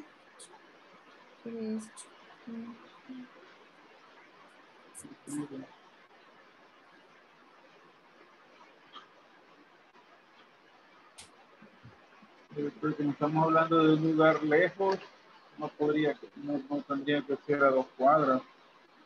Ajá, porque aquí dice que son 2 cuadras, ¿verdad? Sorry. Sí, tendríamos que agregarle como kilómetros. Yo digo que ahí habrían como, quiero ver. Unos 20 kilómetros. Bueno, depende de donde viva. Sí.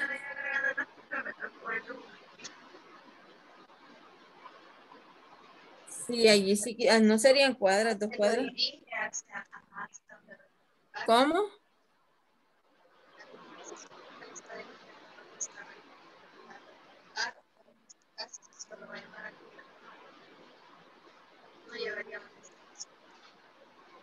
Moisés, ¿cómo quedaría ahí? Le ponemos kilómetros, pero como tendríamos que tener un punto.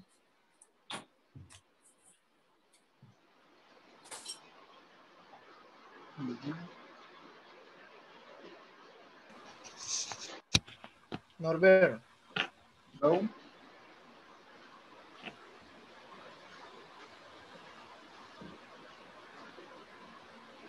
¿Me escuchas, Norbert? Yes.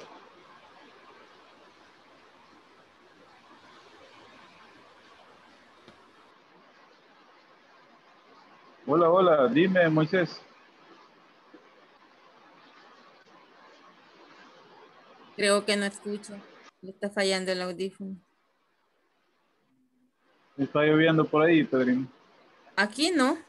No, aquí sí está lloviendo fuerte. Ah, eso es entonces, por eso está fallando. No, aquí no.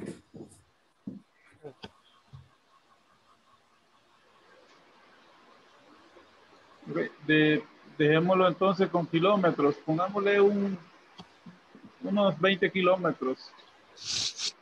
20. Va. Sí, unos 20 kilómetros porque está bastante lejos. Sí, sí, sí. Tiene eso ahí. 20 kilómetros. Ok. Teacher, ¿cómo se dice kilómetros en inglés? You can say kilometers. Kilómetros. Kilómetros. Okay. Thank you.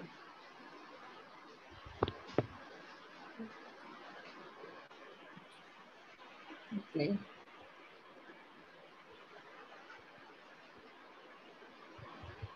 ¿Y cuántos cambiaron? Son las 2 primeras y la parte de allí del tercero. Yo pensé que el Inter me fallaba, pero era que las bocinas había en el volumen bajo. Ah. Y yo así como que no escucho. Algo así me sucedió. Y el voladito del volumen hacia abajo. Yo, nadie me escucha, a ver qué onda. Hace un momento me sucedió eso y que estaba en otro grupo y sin querer le había bajado acá el volumen, no de la computadora, sino del audífono. So I was like, I could not hear them. Y solo veía que se movían, you know, but it was my headphone also. That happens. Bueno, solo para ponerme al día, la primera le cambiaron a Metrocentro, luego Uber, Ajá. y luego los kilómetros nada más. Ajá, los kilómetros y que íbamos a llamar un Uber, porque como no íbamos a rentar el carro, ¿verdad? Ajá. Llamábamos el Uber y a unos, la distancia, ajá, sí. Y en el otro que pusimos, en vez de cuadras, pusimos kilómetros. O sea, los 4 modificamos. Ok, gracias.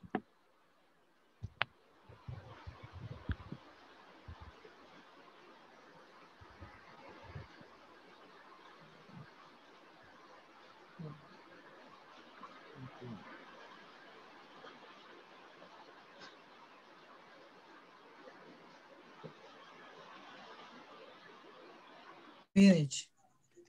Hi, Miss. Solo Ricardo llegó, pues, en moto. Ya nos vamos. Ya nos vamos. No aterrizamos. Okay, Guadalupe is recommend go to Metro Centro, to El Café Talón, to use or to take a Uber. It's all right. Yeah. Because it's secure, it's safe, it's safe. It's safe. The route 101 have a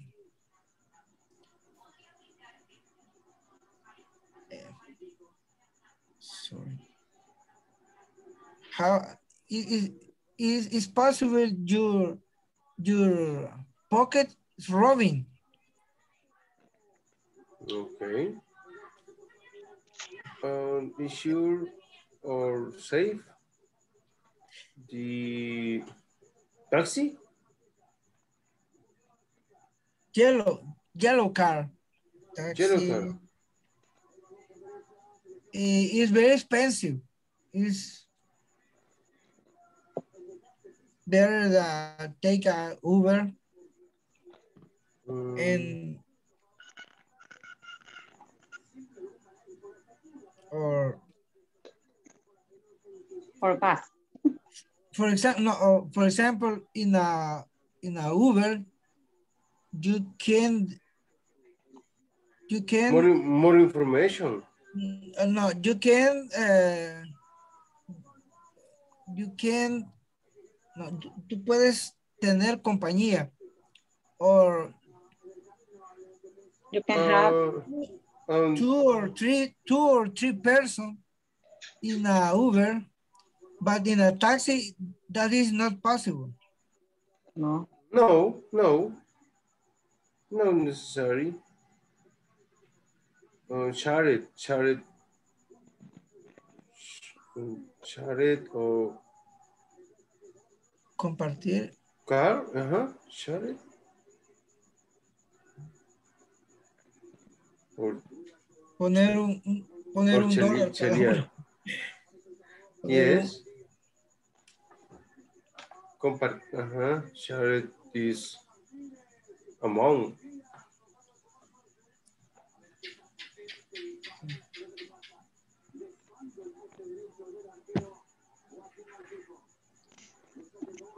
Miss. Okay, Ricardo. Taxi or Uber? Uber. Miss? Uber. Hi. I'm sorry, did you ask me a question? Your favorite taxi or Uber? I think it's hard. I wouldn't choose any of them because I think that Ubers are kind of dangerous and I have never used it. And taxis, I don't know. I prefer to ask for a ride. Mejor pido a ride. Approve. I prefer to ask for a ride or to call my family, you know, like, hey, can you give me a ride? Can you come and pick me up? You know, so I don't feel comfortable in an Uber. Or I prefer to walk. Siento que es más seguro. No. What about you guys? Helicóptero. No. Yes. What? Helicóptero. ¿Cuál? ¿De dónde? Yes. De mi presi. The cost an hour is 1,200 in hour. Sorry, ya está ahí sleeping, ya. Yeah, I know that it's very expensive, but still, you know, no hay ni siquiera donde aterrizar here, so even if we had like a helicopter, ¿a dónde lo vamos a parquear, you know? De pupusería, Mari. Yes, ahí, lo de la niña Lolita. Kind of hard. So guys, si ya están listos, regresamos, so we can go back.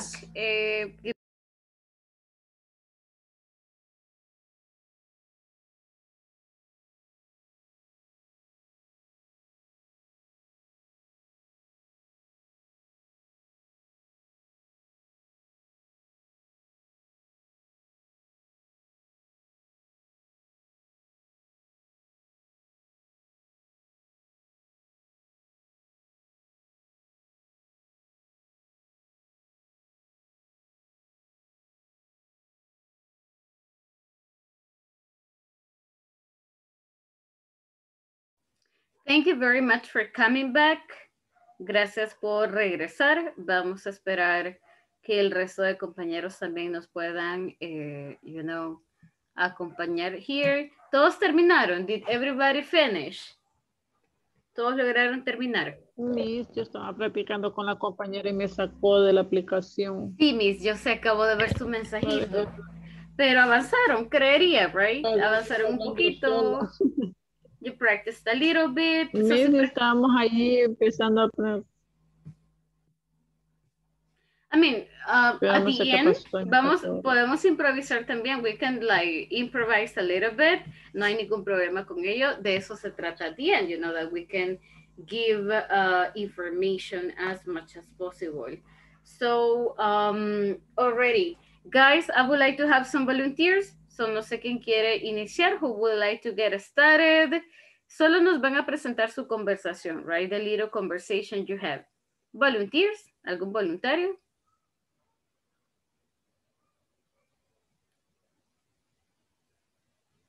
Okay. Okidoki, no problem, Marvin. Thank you very much. I gotcha. Okay, so thank you. No worries. Comencemos con el grupo 1 o la sala 1. So that is Ana Delmi, Ángel, Brenda, Giovanni, René, Sandra. Well, Sandras. Sandra Rodas and Sandra Elizabeth. So guys, si practicaron en parejas, that's totally fine. Si practicaron una sola conversación, that's perfect, not a problem. So, voluntarios, volunteers, are you ready?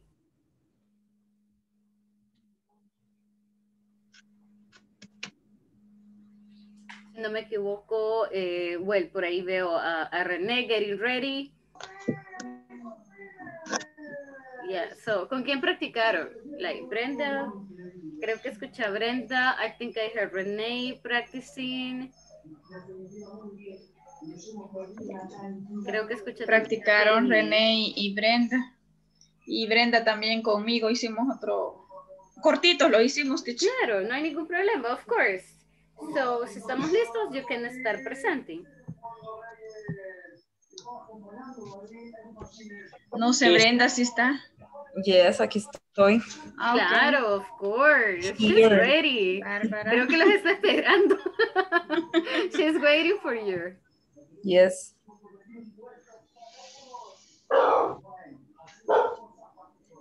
Tell me, Ana, tell me. Okay, Brenda, hello. How are you today? Good, good. And you? Fine. Really nice. Excuse me, how can I get to the Tunco Beach? The Tunco Beach is near San Salvador. I get to the by bus. Take a bus. No. Ahí, como te había dicho. Sí, así te dije, ¿verdad? Take a bus or drive a car. Or drive a car. Oh, really? And what the road?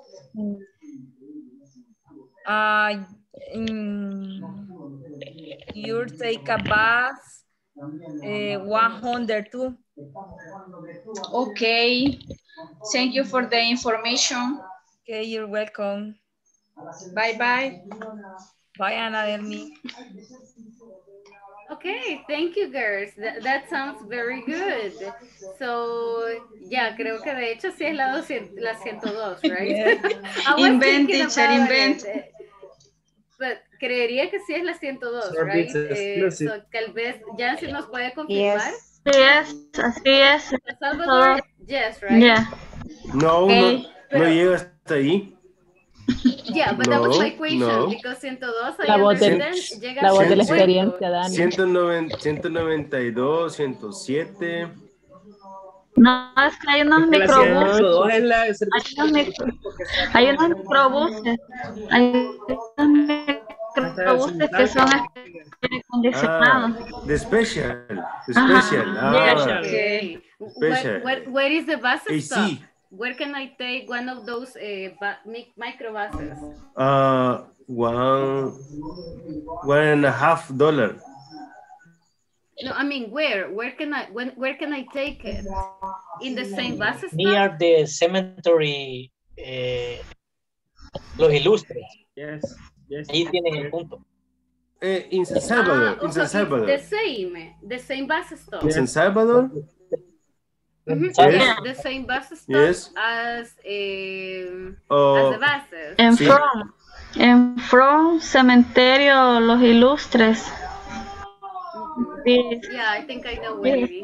It's very close to all the spare parts stores, right? The places where you can buy things for your cars. You can buy, I don't know.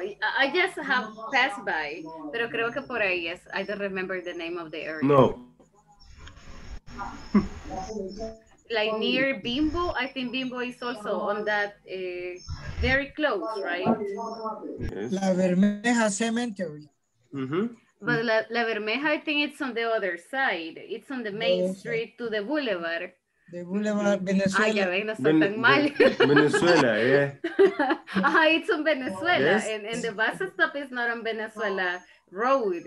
It's No. on the side after Yes. the traffic light. You know, Yes. on the main traffic light. You see, I'm not that lost. I don't know the names of the street, no lost. but I know some places already. Thank you for the information. Okay, next group, number 2. So, el siguiente es Ana Yancy, Carlos, Daisy, Marvin, Miriam. Marvin va a estarnos escuchando quizás porque todavía anda afuera. But girls, si pudieron practicar, so, you know, the microphone is yours. A little bit con Ingrid. Oh, yeah, Ingrid se salió, la sacó la aplicación, pero creo que habían practicado un poquito, entonces lo que tengamos, that's perfect. Ok. Ingrid, siempre puede usted ser la B y yo voy a ser la A. Okay. Excuse me. How can I get to the San Salvador? Well, the San Salvador a very far away. I can go by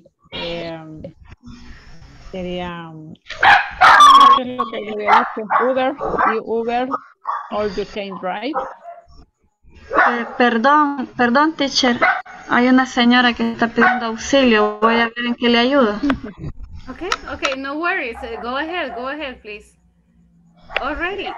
So, I'm sorry, guys. Let's hopefully everything is fine. So let's continue. Ingrid, cuando regreso probablemente we can continue. So in the meantime, let's wait for her. Let me go ahead and let's skip to number 3. Brian, Danis, Guadalupe, Ignacio, and Ricardo. Go sleep. Hi, Miss. Hello. Hello there. Sleep. Sleep. The thing. Guadalupe is my thing. Is our represent. No, Guadalupe is ready, you know. So Guadalupe is there. Okay. Creo que todos practicaron in this part. So si están listos, let's go ahead. Studying, Guadalupe. Okay. Excuse me, Danny. How can I, excuse me, how can I get to Café Talón by foot? Well, the Café Talón is very far away. You can go by taxi or you can Uber. Oh, thank you. Going to take a Uber. Ignacio? Era un diálogo. Yeah. Ignacio, Guadalupe, you can take a bus. The road is 42, but but in the bus, maybe your pocket is a robbing. And because this problem, I recommend you take a Uber. Oh, thank you. I take Uber. Better. Already, thank you. Okay. Thank you, guys. Okay. Yeah, that was a good recommendation. So you can take a bus, but it's better if you can take an Uber, exactly. Sorry, solo me quedó la duda, you know. I'm terrible with buses numbers, but I think 42 goes via Shell. Yeah, Am I right? Trébol. Okay. El trébol. For example, to Zacatecoluca is via far Tejera. away. Yes. No, what I mean is, does it get very close to El Café Talón? I think she has to walk, right? Yes. Via Shell. No, the thing is that Via I don't Shell know. Bolívar Sur. No, Doesn't it go to Zaragoza? Romero? Yes. No. Lourdes? 42? I think that's Zaragoza. ¿Y me? No. She knows that area. Santa Tecla. I know that it's 101. So 101D, la 101D sí la lleva, I think. No, 101, yes. I think so, si no ha cambiado. Yes. 42, okay. I didn't know you could really. take 42 as well. Really. Yeah. All right, perfect.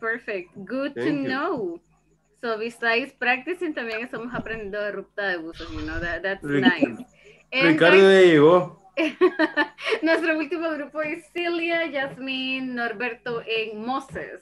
So guys, si tienen like the conversation ready, we can start. Microphone is yours. Okay. Lo hacemos. Yes. Vale, entonces siempre voy a hacer yo la A. Yes. Bueno, ok. Excuse me, how can I get to Metro Centro? Where the Metro Center, very far away.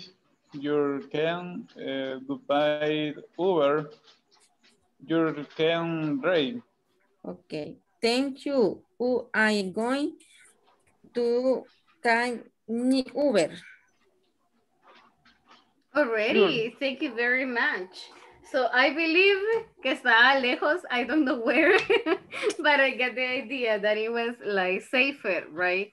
To go through an Uber, so that's very good. Okay, everybody, so excellent job. I think we are using this part correctly, so very good. Antes de dejarlos ir, que ya casi estamos sobre la hora, let me confirm attendance.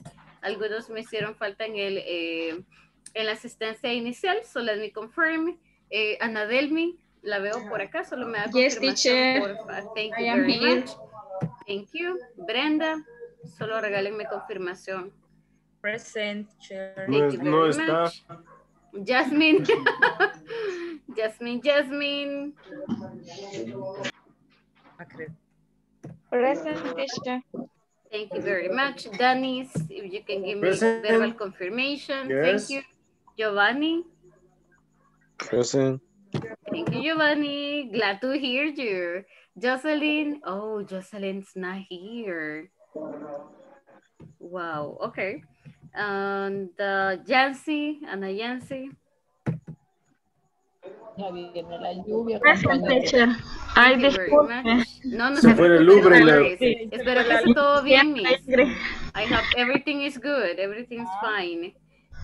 Carlos Alberto. Hi, Carlos. Gracias por la confirmación. José Ignacio. Present, teacher. Thank you very much. And Marvin, yo sé que está trabajando, but si me regala la confirmación, that would be wonderful. Already. I think he's not around. Okay, so Teacher, ¿verdad que la encuesta entonces la llenaríamos hasta el martes? Please, no me vayan a iniciar la encuesta, la llenamos juntos hasta el martes porque debe de quedar evidencia, you know that you did it. Determiné. Todavía no, not yet, please. Now, gracias por quienes ya me mandaron, thank you, Marvin. Gracias a quienes ya me enviaron la confirmación, la screenshot, que ya lo terminaron. That is super nice, así que ya se pueden ir tranquilitos hasta el día martes que tenemos nuestra última sesión, right? Que disfruten su fin de semana. So enjoy the day, enjoy your weekend, cuídense please, and I'll see you on Tuesday. So bye guys, que disfruten su noche. Happy Monday. Happy Monday. See you. Happy Monday. See you Bye. Monday. Bye-bye. See you next week. Happy weekend. Happy Mother's Day. Sandra Robles, solo si me regalan un par de minutitos, please. Rose is virtual. Oh yeah, we are going to send virtual roses, virtual hugs, okay. Everything. Kiss for all girls. See you guys. Good night. Bye, Elizabeth. Que pasen feliz día.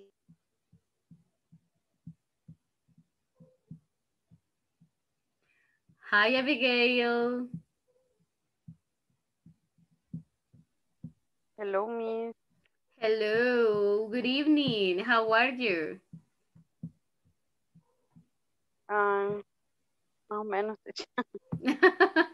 Tired, me imagino. Cansada. Yeah, I guess so. But thanks a lot. Le voy a robar unos minutitos para la sesión de one-on-one. Well, to get started, feliz Día de la Madre. Espero que le celebren. I just hope your family can celebrate you, okay? And that you have a very nice day. So, nuestra sesión one-on-one normally es como para ver algún tipo de feedback que podamos tener, algún tema que usted sienta que le está dando dolor de cabeza o que quiera revisar, all right? And pretty much that is the use of it. So, es como de las pocas oportunidades que tenemos para escuchar así de forma directa, y no con el grupo completo. So, I want to get started with my feedback. Estaba revisando con la asistencia, tenemos muy buena asistencia, creo que a excepción de quizás la situación que se le presentó, right, with your baby, hemos tenido una asistencia súper buena, está acá bien puntual, así que muchísimas gracias por eso. Con las tareas también, estaba revisando que no tenemos ninguna tarea atrasada, así que solamente, no sé si todavía le falta completar esta, ¿verdad? No recuerdo si ya me mandó la capturita de la... Sí, ahora en la mañana se la mandé. Ah, ok. No, ayer se la mandé. Sí, yo creería que vi por ahí, pero me quedé todavía si era Sandra Elizabeth, so I kind of confused you girls. Ok, pero me alegro entonces que ya terminemos. Sí se la mandé. Perfecto, súper, Estuvo un poquito complicado lo que estuvimos hablando ahí con los compañeros también, pero logramos ahí descifrar un poco lo que estaba saliendo ahí en las preguntas. Creo que con el ejercicio 17 tuvieron dificultades la mayoría, ¿verdad? Con el be going to. Sí, incluso algunos compañeros me estaban escribiendo. Ajá, con eso que tenía un poco de duda, porque estaba un poco confuso. Pero sí, por lo demás es... La instrucción. Ajá, la instrucción quizás no fue como que muy específica y por eso fue que no todos habíamos tenido muy claro cómo era que teníamos que hacerlo. Yeah, I understand. Okay. Pero ya cuando you got it, no tuvo ninguna dificultad con el tema, like cómo utilizarlo or anything. No, de hecho, como revisando las clases también que he anotado, ahí pude un poco guiarme en lo que fue el examen. Ah, okay, perfecto. I'm super glad to hear that. Okay. So, ¿cómo siente el módulo so far? How do you feel it? ¿Son temas que usted ya lo sabía, que ya los había estudiado antes? ¿Lo siente como más retador, más motivador? Or how do you feel the topics? Yo sé que hemos visto bastante en este mes. We have checked a lot of topics, a lot of vocabulary, but what is your personal perception? la verdad que sí estaba bastante como saturado, se puede decir, porque viene una cosa, viene otra, y a veces no se logra comprender. Yo sé que el módulo a veces va como que fuéramos corriendo, porque hay demasiado que, que tenemos que aprender y a veces el tiempo no nos da para poderlo aprender todo. Entonces hay temas que quedan como que un poco a medias y por más a veces, como dice usted, ¿verdad?, que tengamos dudas y todo, pero como estamos todos en grupo y no todo se puede como aclarar, ¿verdad? Y esto del inglés creo que es bien como tiene tantas cosas que verbos pasados, presentes, futuros, muchas cosas que se hace a veces un poco difícil. Yo la verdad nunca había ¿No había estudiado recibido inglés, clases nunca. antes?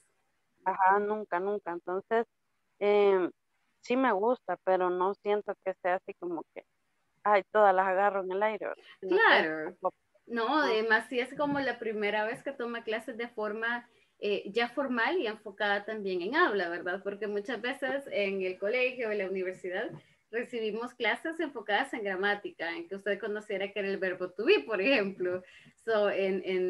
Y creo que a todos nos pasó, ¿verdad? Era como completar un libro, completar ejercicios. En Now, el enfoque es un poquito diferente. Sí puede haber un par de cositas que se queden como... que quizás la explicación gramatical no es tan profunda, porque la idea también es eso, que usted con lo poquito que agarró, no lo practique tanto en escritura, sino que se aventure también a hablar, que nos quitemos el miedo a cometer errores y pues de los errores nosotros vamos aprendiendo también. Eso es bien importante. ¿Has sentido que ha avanzado? What is your self-perception? Siente que habla un poquito más, siente que se le está quitando ya el miedo a hablar, el miedo a expresar your ideas in English, o todavía. Pues yo creo que todavía un poco, por el miedo, el mismo miedo que uno tiene de si lo voy a decir mal o si yo creo que está de una forma pero de otra. Entonces creo que eso es normal, ¿verdad? Cuando uno va aprendiendo a hacer algo, cualquier cosa que sea, más esto con lo del inglés, ¿verdad?, que trae bastante, que es bien amplio el conocimiento, y creo que ahí es donde siento yo que me cuesta, ¿verdad? Pero trato de en la casa practicar un poco ¿Tiene alguien con con el quien trabajo, practicar? entonces sí, entonces siento como que poco a poco, ¿verdad? No es como que, ay, todo lo voy a decir fluido, ¿verdad? Pero No, ese es sí, un trato. proceso.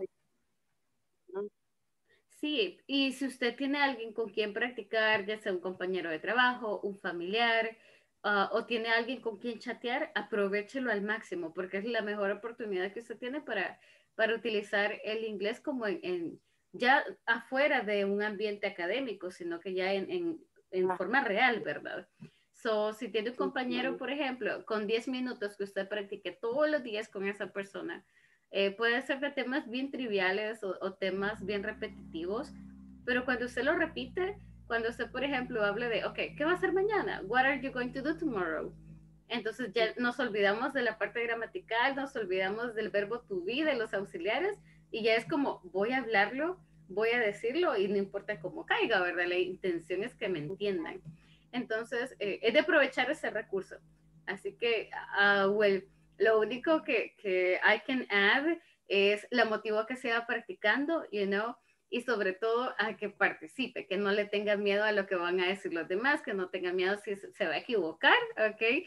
Al final es como de tirarse el agua, de decir lo que piensa, y pues si se equivocó, es como la oportunidad de aprender. Creo que llega un momento en el que es más el miedo lo que nos detiene. I have the idea, I know what I want to say, pero me da pena porque los demás quizás hablan más, o me da pena porque no sé cómo decir una palabra.